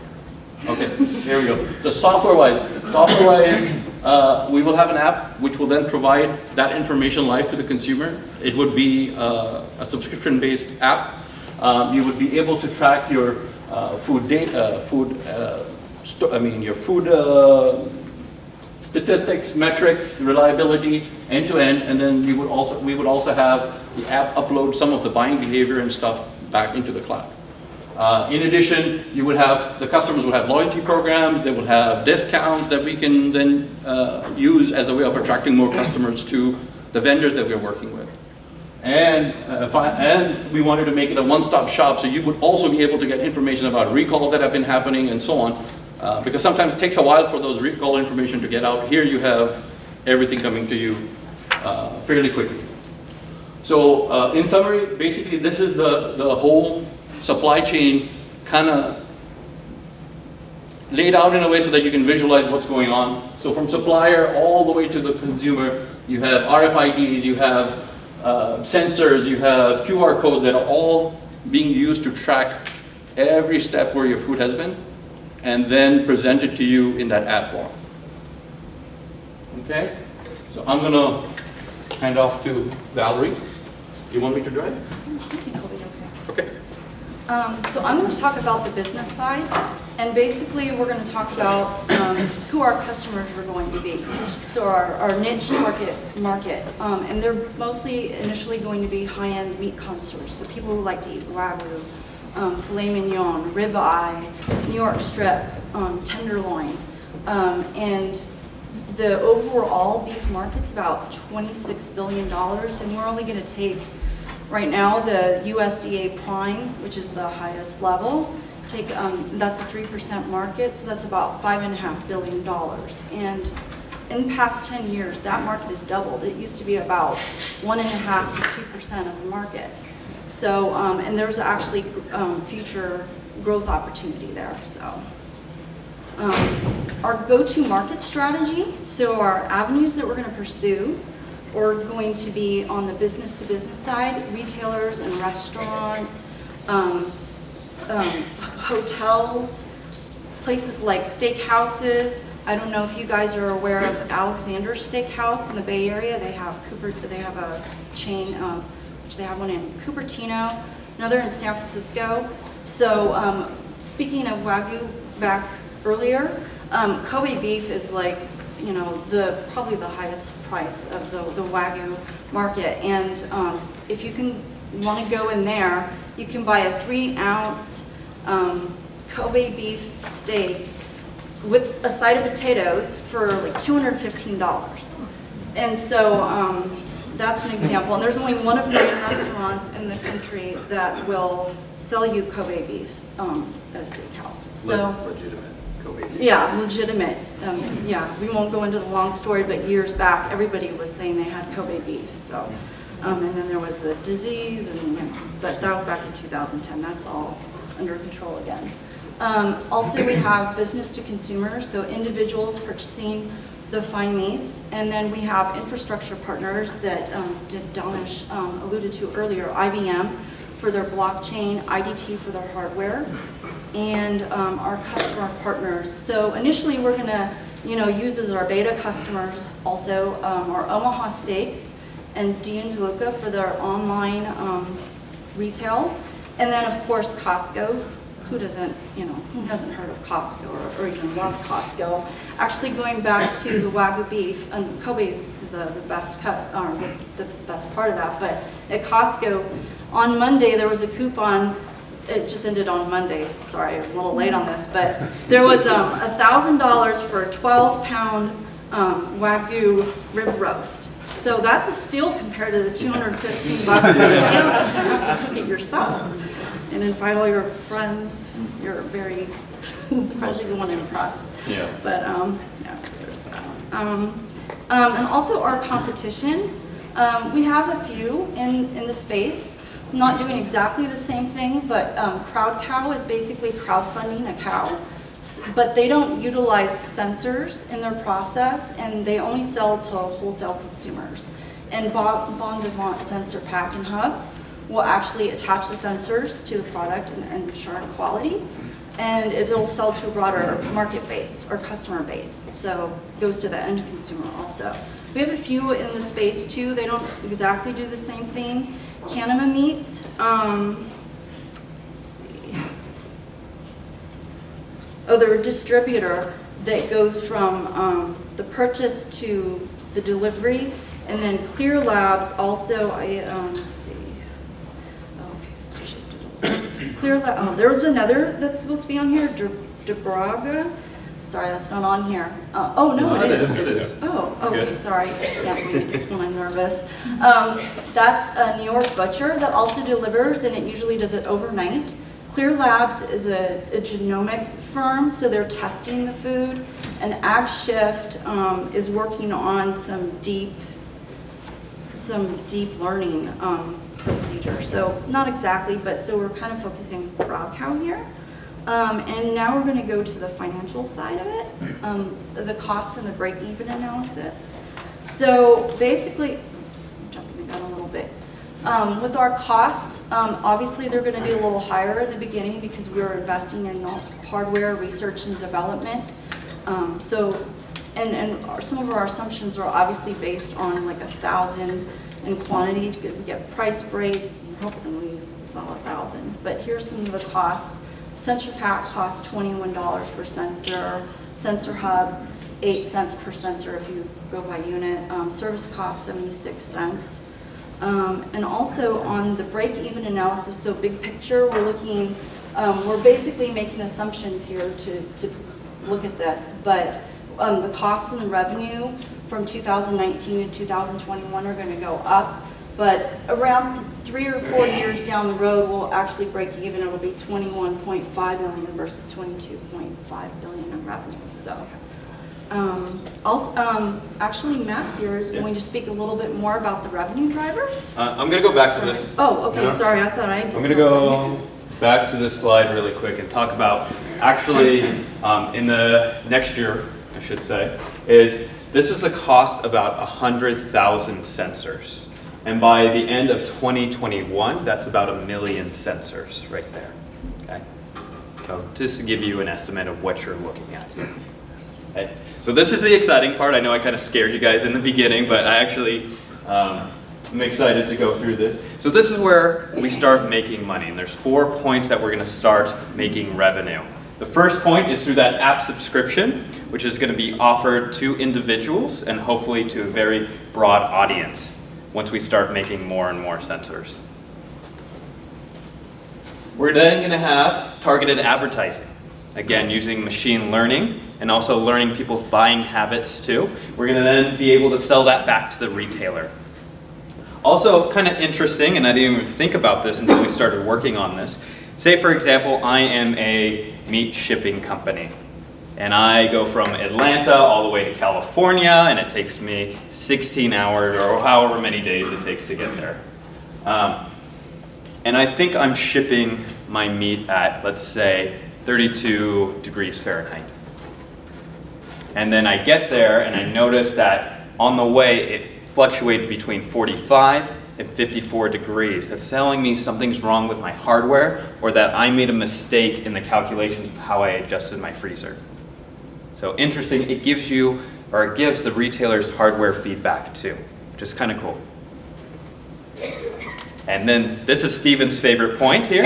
This is data as a service. People, data is the future. This is again where we're going to make the most amount of money because we're now getting people's buying habits and patterns and being able to sell that back to whoever's interested in it. Cool. And then this is our roadmap. Danish is going to take back over. So we started this project and we explored a lot of different things. Stephen can vouch for how many times this thing has changed. Most of the people we talked about had 8 weeks, we did it in 2. So, but the thing is that we were very interested in figuring out what can we do with technology to help human beings and in medical or the health of the person, right? So we started off looking into volatile compounds and see how we can detect certain things. So we kind of kept that big picture still, and for now what we're doing is we're releasing our product in a bunch of steps. And what you see here is over a period of time we're going to be releasing a product with different functionality. So right now what we're expecting is we're going to do a beta in the spring, in the 3 months, go out to the customers, let them put the product on, let's see what data we get, and based on that data we will be introducing new features for data analytics, for recall information, and kind of roll all of that into a release product somewhere in fall of 2019. Again, we're continuously learning. We're getting continuous amount of data, so we're continuously developing new features like the VOC sensor, machine learning. Eventually, even going to have this product available for the home consumer, so that you can go to your fridge and say, "Hey, is that meat has been in there for 3 weeks? Should I eat it?" Right? That kind of stuff. And eventually, what we want to do is roll out product that would be able to test how much the bacteria concentration in your food may be, which would be a better predictor of not just volatile compounds and temperature, but be a better predictor of is your food good or bad. Okay, so that's what this looks like. And I think that's the end of our slides and project. Any questions?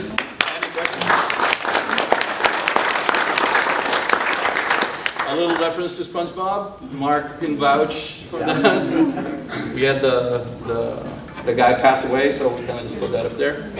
Yeah. Well, you guys did a fantastic job. Very good idea. I think technically there's a question regarding the battery, because the traveling time through the supply chain can be a week, can be months, we don't know, depending on the product. But if you're going to have a wireless Bluetooth and also sensor on that package, it kind of has to look at the battery. Can the battery last longer enough to support you guys? Right. Number two is the data process. Because through the long process, you have a lot of data actually pumping into the server, or maybe cloud. But what the really meaningful the data is the temperature range or humidity range is outside your specification. You can really identify the product has a problem during that time frame. Otherwise, you should ignore or whatever kind of drop off those data. You want to minimize your data processing. And to the customer side and to the manufacturer or the retailer is different.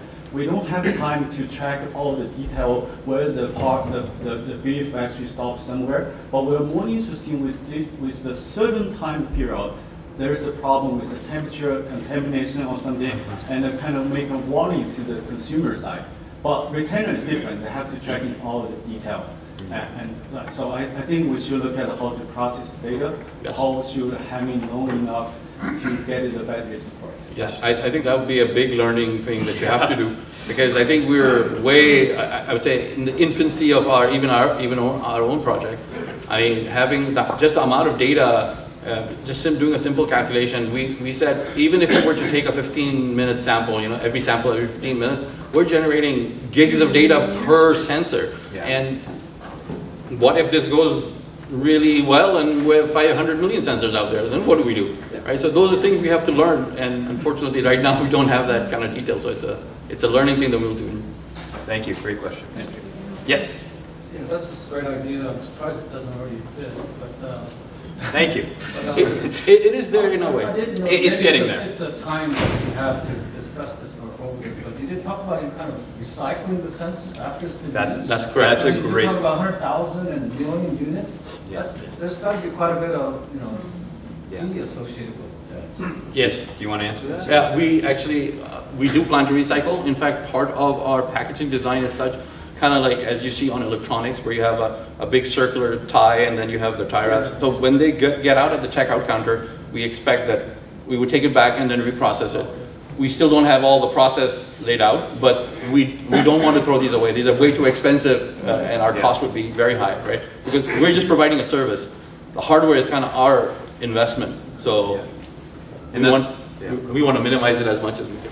No, and that's a really good point, and that's actually an area that we spend a lot of time in, trying to come up with a form-fitted, like what is the ideal one to go onto a package, and it just depends on the package itself. But again, we don't want to throw it away. And if you have something that is piercing into a package too, how are you going to seal it afterwards and stuff like that? So again, that's still complications that we're dealing with and kind of coming up with a better solution. So in the interest of time, I know you have a show and tell that you maybe a minute. Yeah. Good morning, good afternoon. Our group is made by me, Raissa, Angelique, and Christopher, and we are going to talk about the Smart Aqua Monitor. It's a smart water monitor. It's a device, and I have a question for you. Do you guys trust in your drinking water quality? Is it fine? It's good? Trust you? Yeah. In a research done in 2016, it was giving a list of all of these environment problems, and the top list is the pollution of drinking water. So people are Americans, the research was made here in the USA, are really concerned about the drinking water. And it's even over above the pollution rivers and the air pollution, global warming, and also other research were made And then they noted that as the water system age, 63% of Americans are now concerned about their drinking water.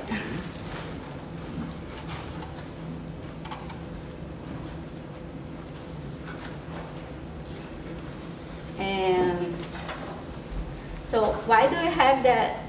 Why are we worried about it? The problem is the water leaves the water company safe for drinking.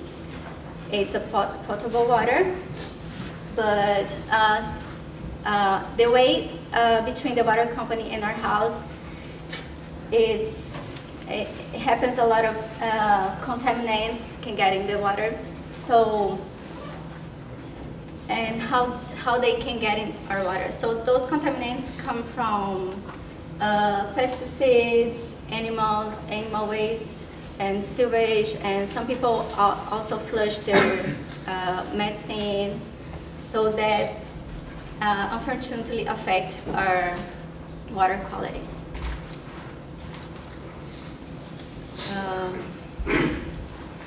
In fact, the poor water quality has a high impact on the water quantity in a number of ways. Polluted water that cannot be used for drinking, or for agriculture and for bathing, and it can reduce the amount of water, so it also affects the water in a quantitative way.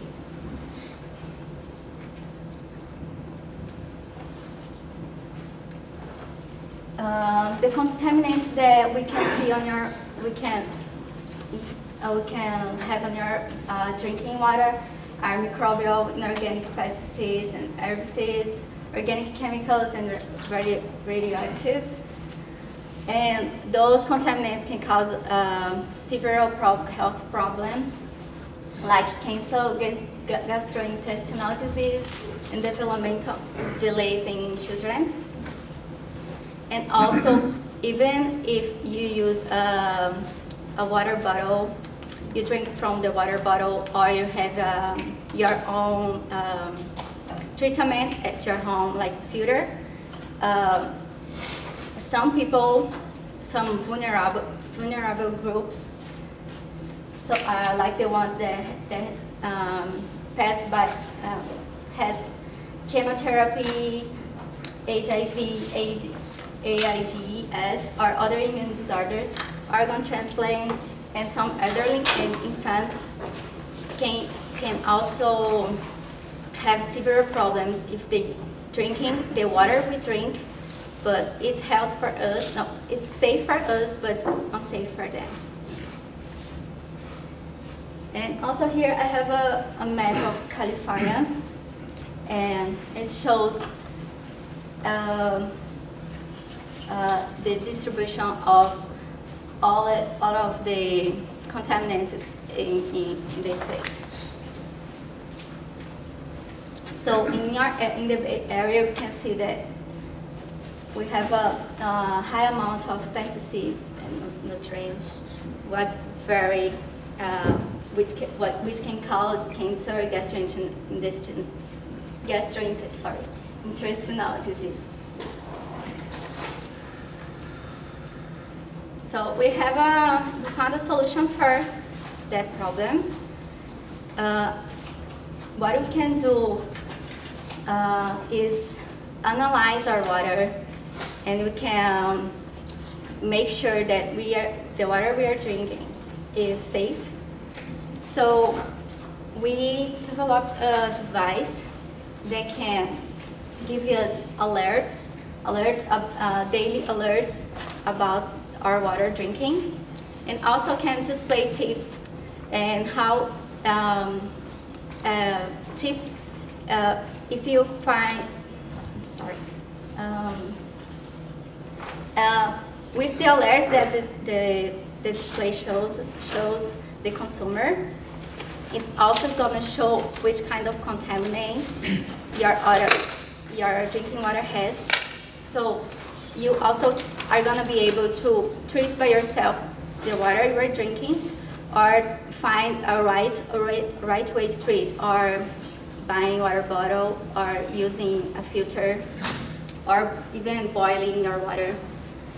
And also the other feature is addressing.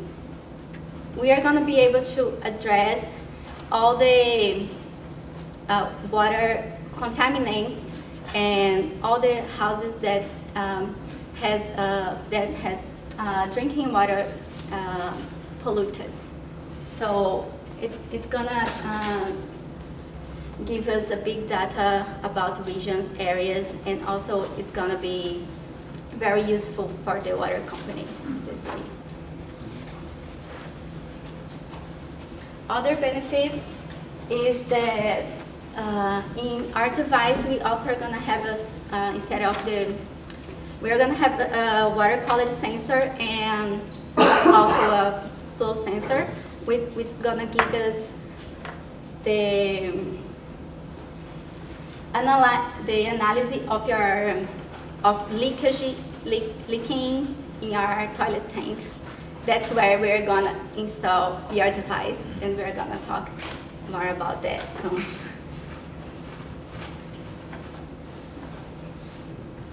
Our go-to. Okay. Our go-to-market strategy.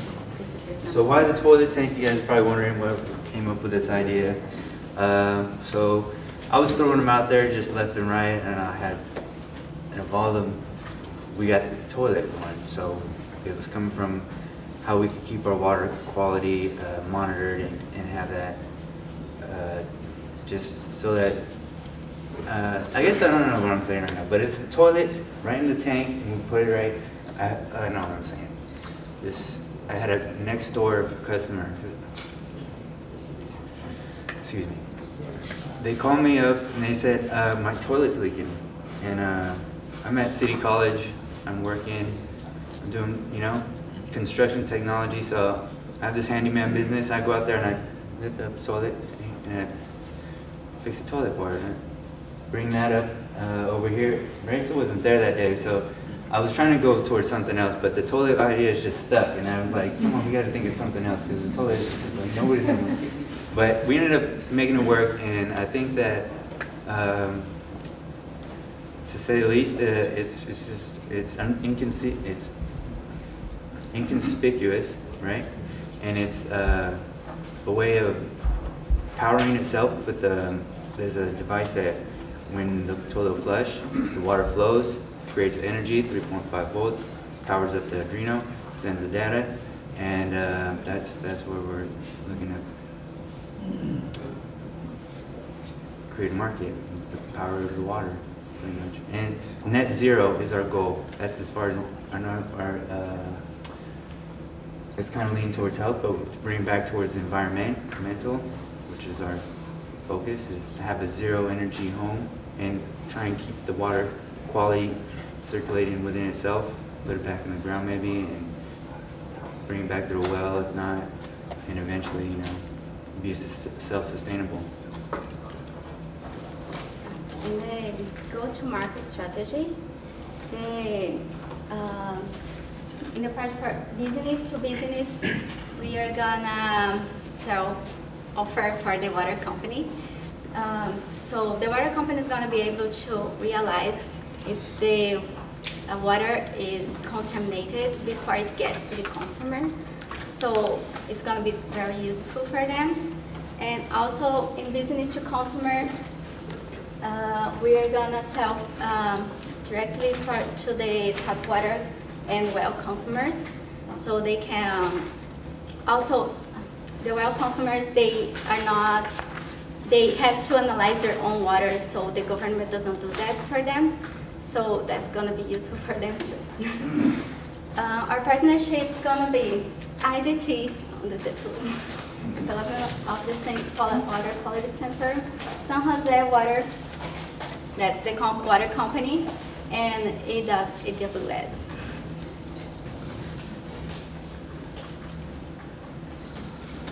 Yeah, so our goal is to have the cost minimal.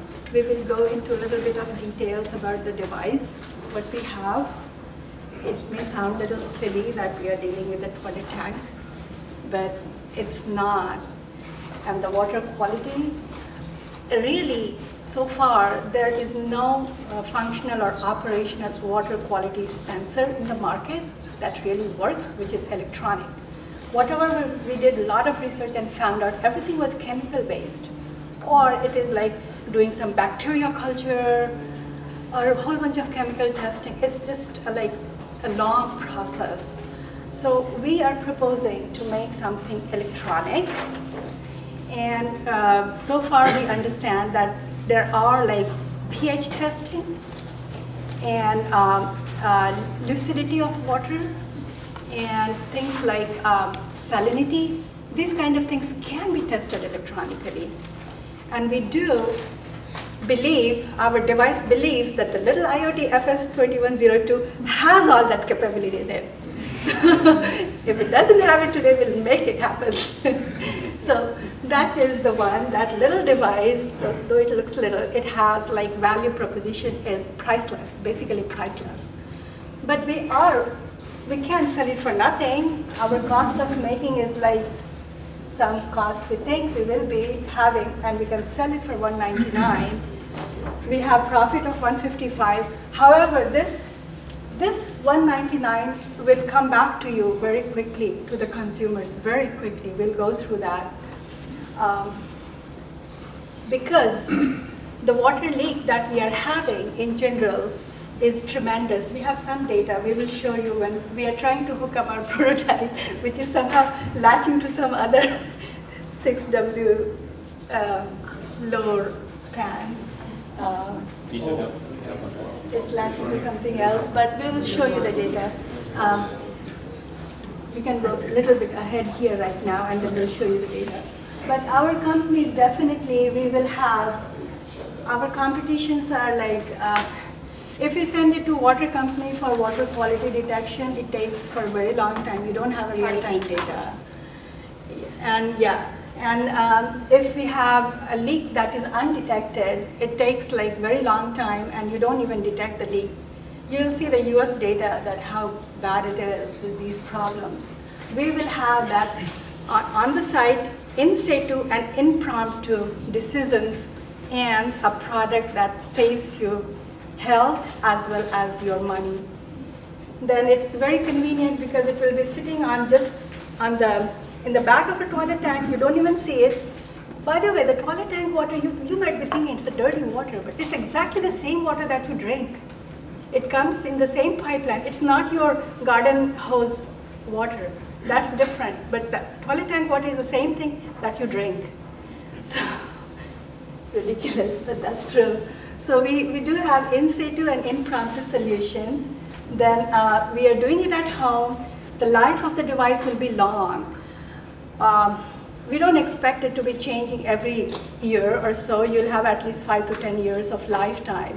These won't erode or go bad easily. So we will have a very strong, we believe we'll have a very strong market share. And we will have something that everybody needs. It's, we don't want to have, 80% of the health issues in the world are only because of the water quality problem. 80% of people are sick. So your hospital bills, your medical bills, your insurance cost, all of that is because of that quality. If you knew that this water is not something I should be drinking, probably you won't, and you'll save yourself all that trouble. At the same time, the reason we are putting that leak detector, because that little leak detection, you're thinking it's a little thing, but it is kind of 10% of your water. In the US statistics, as per Environmental Protection Agency, is that 10% of water is wasted through toilet tanks. So 400 trillion water in US every year is wasted through toilet tanks because they leak. And the cost will be, if it is medium to no leak to moderate to high leak, you will be saving kind of $50 per month of your money. because of this water leak. So your money comes back really quickly with $199. Please buy it. So we are trying to hook this up. We'll show you some little device things that if you can. Is it still? Restart? Okay, we'll just show you. Now, did you want to go and take a look at their IoT device and ask questions in? Does that make more sense, or you want to ask questions from your seats? I noticed you had wireless power up on your cost analysis. So how are you using the wireless power? We are coming to that. This is toilet tank. This doesn't have, this has a kind of, here is your flush. Every time you flush, you need to refill your water. It takes water out and it flows water in back again. So,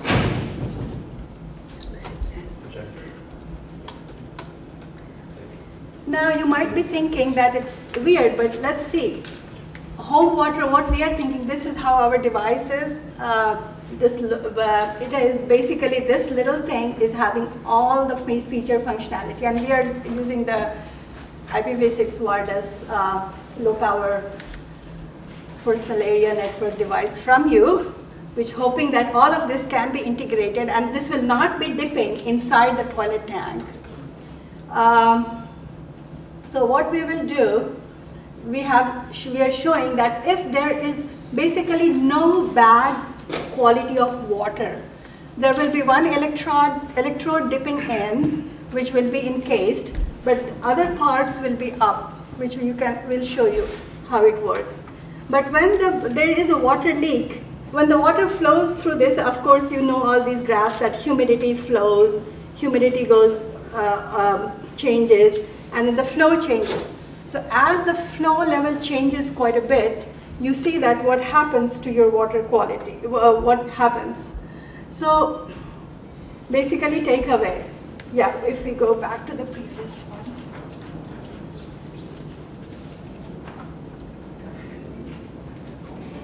You can see that if usually the contaminant level is very high in this area, San Jose specifically, because we have very, very old water pipes which have a lot of lead in it.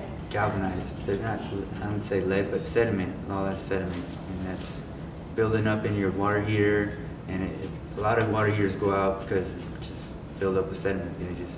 The light will just turn off, and I've had a couple of them I had to go out there and replace. But Yeah. you're saying the lead in the water is definitely an issue. I just don't think that's like and mercury nearby. We have mercury spills. Yes, just a mile from here. Quicksilver. It's a whole bunch of problems. Or the pesticides in the water because it flows through the water. Sure. Okay. I think I'd like to give a brief comment. Number one Sure. is one good idea and to save our earth and save our environment. But basically, I think that there are two topics you combine together. Somehow I kind of feel a little bit confusing. One is you're talking about contamination, water quality, and then there's the leaking detector, right? So I think the majority here, the idea of business is look at how to detect the leaking and for the toilet or whatever the system inside the house. Maybe we should have a little bit of clarification. Sure, that's a very, very good point. Basically, the reason we are trying to, do you want to ask more before? Yeah, so number two is more kind of the technical side. I think that during the normal operation, if I flush my toilet, you don't want to get a warning because this is a kind of normal leaking. It's not normal leaking, right? So what is the criteria? This is not the normal operation. It's probably less than 10 minutes or 5 minutes or more than 2 minutes the threshold is set, then your sensor will notify your hub and telling the owner say you have water leak and have to stop that, right? And secondly, I think the idea you can further extend to not only the toilet or maybe refrigerator. And I had the refrigerator got leaking, caused a big problem. I have to spend a disaster, handlement and to fix the floor, all this stuff. How to detect the water, right back to the wall on the refrigerator side, and also sprinkler system. In the backyard and during the day, if something happens, you can really notify the owner and stop it leaking. I think those kind of idea kind of share with all of you. Excellent, excellent points. And given the time, we have thought through some of them. We haven't thought through all of them. We wish this class was going on for 1 year. And we had a lot of time to think and create. But some of the questions we certainly can handle. So first thing, that these seem to be two disconnect things, water quality and then a water leak detection. True, water quality, sometimes you may say, oh, I'm not going to drink water from the tap. I don't drink it. I just use the bottled water. So people may say, oh, I'm not going to buy it. I don't care for it. They may not be able to see through immediately that what saving it does to them, because the saving is behind. Or sometimes people are pressed by money not to spend $199. So that to give them incentive, basically, please buy it, is the leak part. So when we combine multiple capabilities, it becomes like you are serving so much more than one problem that you're compelling. This is the compelling thing for people to buy it. That's why we are combining. We could sell separate products, that's fine. But if we have more features into it, that we thought, that if we have more features, if we can show you, here you recover your price, your cost, so quickly, because you are bound to have a water leak in your toilet tank in less than 10 years before your device fails. And in the meantime, you definitely are going to recover your price. So that was the idea behind that we combined these two, that okay, we are going to put both of them together. First of all, thank you that you're still with us. We enjoyed the presentation of our colleagues. It was really excited, and I hope you still have a little bit of your patience and time to look on our presentation. But before we start, I would like to grab 40 seconds of your time. Just before we started, has everyone seen children? Just to be on the same page. Yeah, we know how they look. Let's use 40 seconds just to describe what is it, child, how it behaves, what it can be. And probably I will start with, they can be bright, fast, fascinated. Would someone edit something? Loud. Upset. Loud. Yeah. Upset. What else? Innocent. Innocent, yeah. Wait, what children are you talking about? His kids are loud. What else? Probably they can be super happy, super excited. They cannot defend themselves as well. And this small time that we use just a 40 seconds to describe such a new, absolutely new creature. But what I can add to these nice words as I described only is mist. Every 40 seconds in US, one child is missed. So that's why I would like to start our presentation about such important topic as protection of our children.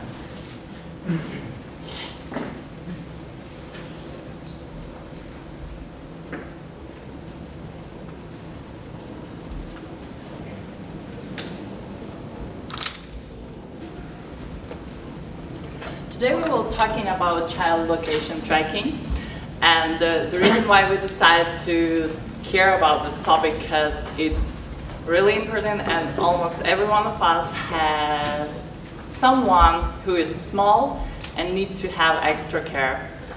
And I don't want to scare you, but I just want to show you some of the statistics that almost 500,000 children, 460,000 missing every year, and about 1,500 children were kidnapped. And in 2016, there were 179 Amber Alerts, which equal 231 child, which is mean that it's a really high risk that child will be injured or probably even die. And if we talk about our age range, so our child location tracking will be oriented for kindergartens and daycares.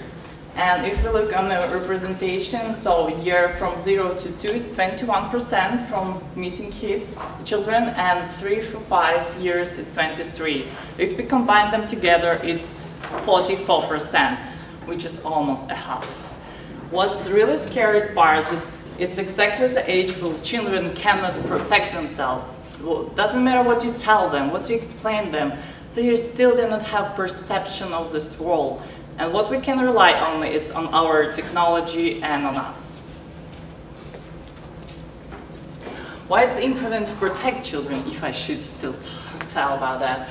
First of all, by Maslow pyramid, safety is one of the basic needs. And safety of the next generation, of our new future, everything is one of the biggest priority for us. And to protect children is our responsibility as an adult and as the people who have better understanding what's life as it is.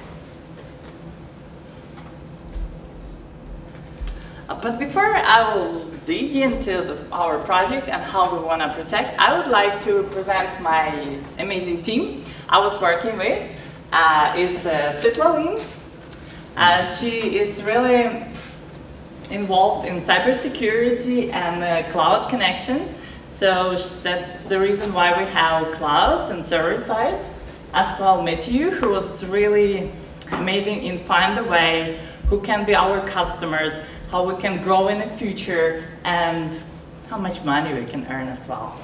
And Olga, it's me. I was the person who was putting all these pieces together and try to find the right technology to be able to make this goal real. And I'm interested in web application and mobile devices application, which mean our device will have as well representation in web and mobile applications. So let's talk about the product and how we want to solve this. As you see in the pictures, it's a really small button which will be connected to the child. It's really safe because it has a special lock, so the child cannot be able to take it off. And the materials which we're using is not provoking allergy, and it's waterproof because we know they sometimes clumsy, you know, drinking water, something's spilling. And security, as I said, we want to work with the data which will be on the server side. So all the location will be calculated on the server side, nothing will be on the client side, which make it's more the data safer. No one else will know where's your kid. Only the nanny or a teacher and you as a parent. And we're using precise tracking, triangulation system, which just means that we have, we'll talk later a little bit more detailed about that. So we have 3 points and we measure the distance between them to know exactly precise where is our child or our device. And the system which we use, it's called Beacon. They have wide range, it's a low energy Bluetooth. They have now really wide range, it can be till 450 meters. And what's a really good advantage of that, they do not consume a lot of energy. That's why it's low energy, and you don't need, and any teacher doesn't need like charge every night when children is going out from the kindergarten. It will last from 1 to 3 years. It depends how often you will send the signal from that device.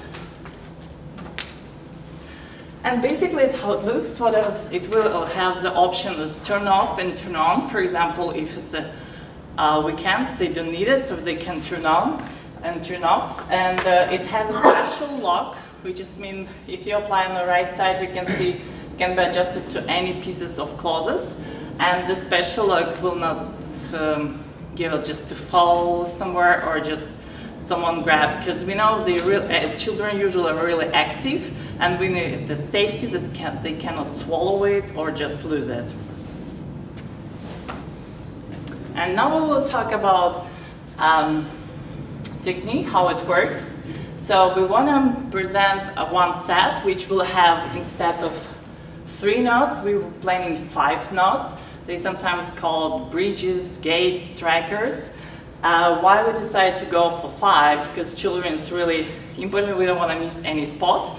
Usually they placed in 3 places and just calculate the area between just to track. But we thought 5 would be the optimal, because if it's a room, we can put in each corner and in the middle one, just to cover each area that we're not missing anything.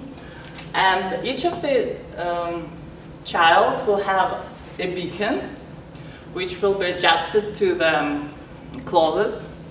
And when they're moving, all this information tracked, sent to the server side, where will be calculated the area. And after that, teacher or you as a parent, like, just to have break and say, hey, okay, it's a kindergarten, it's like, it's in the right place. I can say, oh, continue working. I can like not worry, where is my kid? And it's how it will work.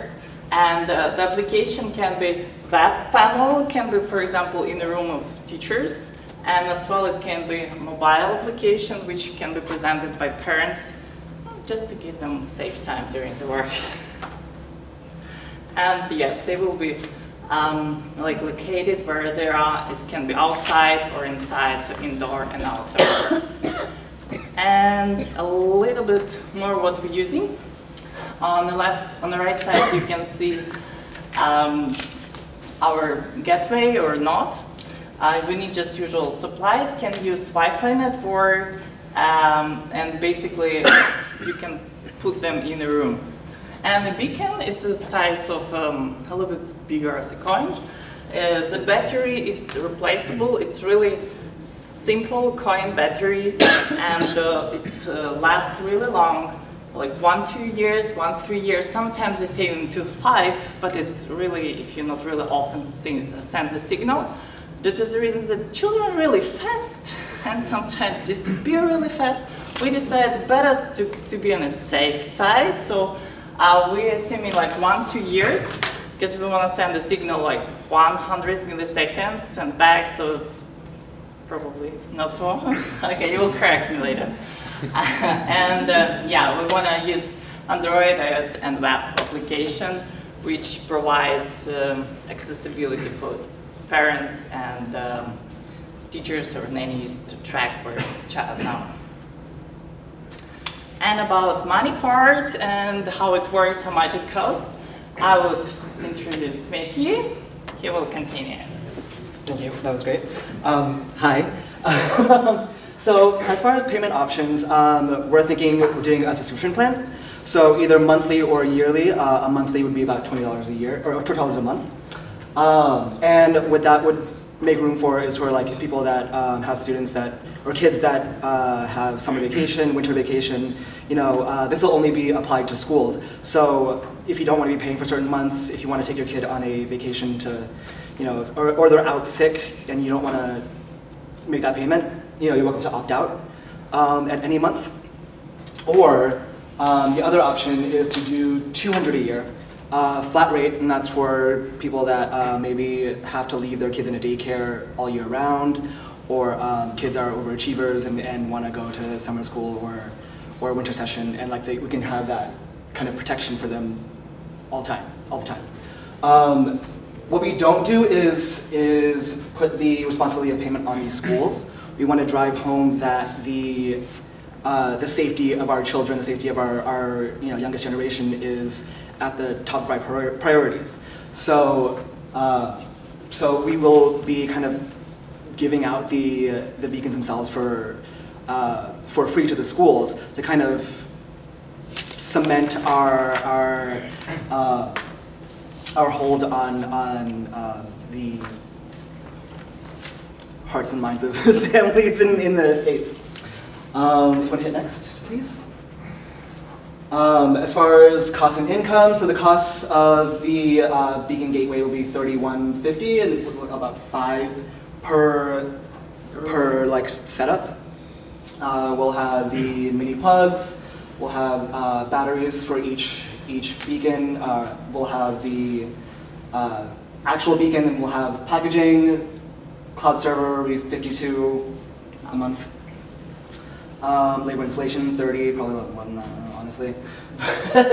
So ultimately, our monthly subs, if everyone did monthly, would be 4,800 for a classroom of 20, making our profit for that classroom about 3.5 thousand. And then if we did a year sub for each person in the classroom, it'd be about 4,000 total, profit being 2,700. But that's kind of lowballing it because we also recognize that a lot of schools have more than one kindergarten classroom. So there'd be fewer free beacons handed out and more subscriptions.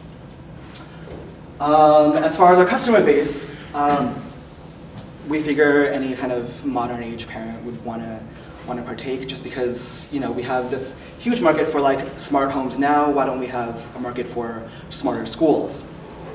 And I know people at home have their Alexas. I think you have an Alexa, Google Homes, iHomes now. And so you can go home. You can connect to your home devices. You can connect to your camera, your Nests, to check on the well-being of your home. Why don't you want that for your children as well? Our primary demographic will be parents, guardians who want a little more security for their children, want peace of mind when they leave their children in the care of another. The number of children in pre-K or pre-primary school, so the kindergarten and daycares, has been pretty stagnant as of the 2000s. It's been around about 8.5 million students or kids in those kind of care centers. And so the market is pretty big. But that does not include, in 2001 there were 92,858 elementary schools, public and private, but that number also does not include daycares, because daycares are a little hard to keep track of. There's more kind of private home daycares in addition to the public and private, larger institutions. And then as far as how we want to market it, we think we'd have a spokesperson go to different daytime talk shows where the demographic is stay-at-home parents, people that are devoting a lot of their time and energy into taking care of their children, that would want to have this extra peace of mind. And next, I'll introduce Celine for the presentation. So while looking for the competition, we really didn't see much for the child care children tracking system. We saw some watches, but that didn't really go for what we wanted. We did find a Bluetooth beacon tracking starter kit, which was $4,500, which is quite a lot of money for just 20 beacons. And the beacon only has a 1-year battery life. And then I also found the Find My Scout, which is kind of more similar to what we want to do with the monthly payments. But the parent has to buy the Scout so they can actually use it. We want to do, but why are we there? Well, we are half the price of the starter kit, and we are going to be secure because we will be going through the cloud server where parents can easily look through their phone and check where their child is. Also, the instructor or the child taker, they'll be able to track each child through the computer, through their system. And also, we have a longer battery life than the Scout, because the Scout, it's only 3 days and we have to charge it. It gets boring, charge. And so this one, you just use a battery of 1 to 3 years, and it's a lot easier. You don't have to worry about the battery life. Also, the beacon position. While the other two, you would keep them inside your pocket or inside a backpack. Kids lose their backpacks. They lose them all the time. So why not put a clip on their clothes, on their shoe? That way, they always have it on them. Now, we mostly would work with child care centers or schools, and while the parents just have to focus with the subscription. That way they don't have to worry about the whole buying the extra equipment for each child. We could reuse that equipment for other children. Now, what our plan is for a timeline is we would do 2 months to focus on the programming aspects and creating the clips. Then afterwards, afterwards we would start the cloud server. That way we can see what we need, so phone-wise and computers. And then afterwards, we would try to get child care centers to try out our product and see how they like it for 2 weeks. And afterwards, try to get a presence in the social media, such as like The View and all those talk shows with parents. And then afterwards, we would try to fix the system again and try again to take it out there. Total, our goal would be like around 6 months to just create the system, and then afterwards, like work with it more. Thank you so much for your attention. So you were able to see our child location tracking system. This product, we're not selling the hardware, we're selling service. And with this service, we hope that each of us will be safer and calmer, and we will know that our kids, our children in the right place, in the right time. Thank you so much.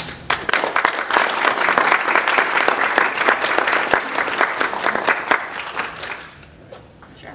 I guess it's a good idea, but I'd like to throw some idea for you guys to think about. Okay. Right. Number one is, well, it is good to track inside the house. But for this case particularly, it's more like you want to know the kid is inside the house. Doesn't matter where he is or she is. It matters. So position is not that important, but distance is more important. Maybe we don't need to buy an expensive position Bluetooth system.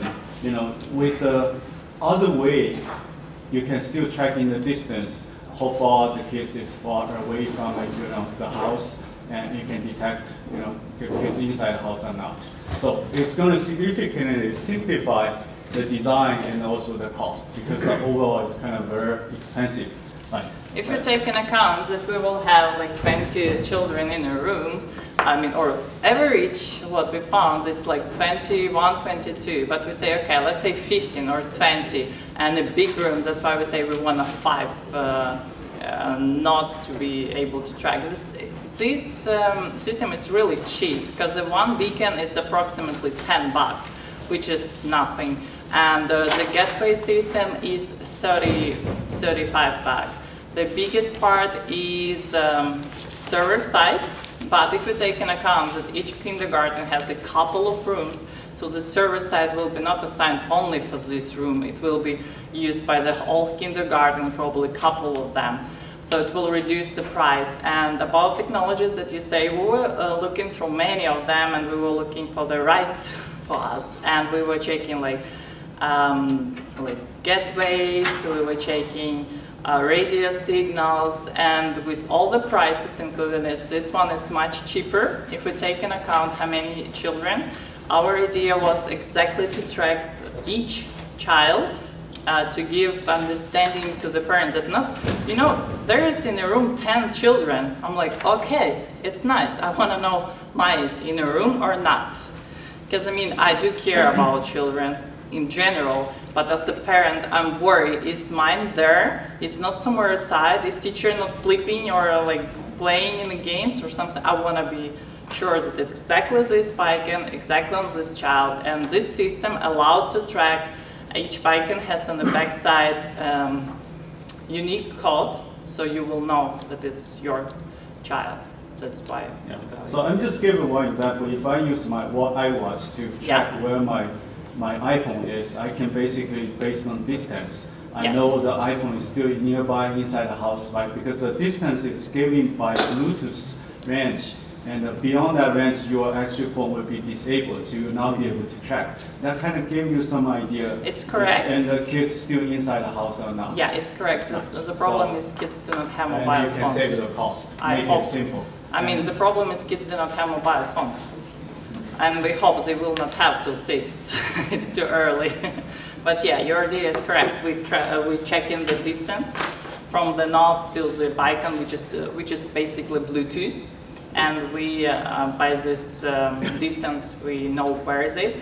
But our idea is not only check where is the distance, as I told, we want to use triangulation system. We just mean like from nodes to nodes will be sent it, and we will be able to check where is it exactly. Because we thought probably in the future we will take in account that it can be not a one room, it can be a couple of rooms. Probably there is a space where you don't want your child will enter or something like that. So that's why we thought was a future adjustment. We probably have time for one more question. Thank you. Yeah. Go for it. Just in case I have missed up, can the child take that off? No. No. Quick answer, no. If a little bit wider, we were thinking about it. It was the biggest concern because we know they're really fast, they can swallow parts, and it's definitely not what we want. That's why it has secure lock. So basically when you adjust, then you lock it, and the child cannot take it off. Or can an adult take it off? Just adult, yes. So in that case, like if someone really wants to kidnap the child, they can take it off? Yes. Due to the reason that we're sending a signal every 100 milliseconds, when it's taken off, it will send the signal to the daycare or assistant or whoever that like this device will take it off, and its alert will be sent it immediately. Yes, your question is absolutely reasonable. Thank you. Maybe one more. Question. Sure. So is it like a cord? When a cord cuts, it triggers a signal that the device has been moved? Like. No, we don't have cords. We don't have cords at all. Everything is wireless. It's Wi-Fi system, but it's based on sensors. Everything is related on sensors. Yeah. Very good. Thank you. All right.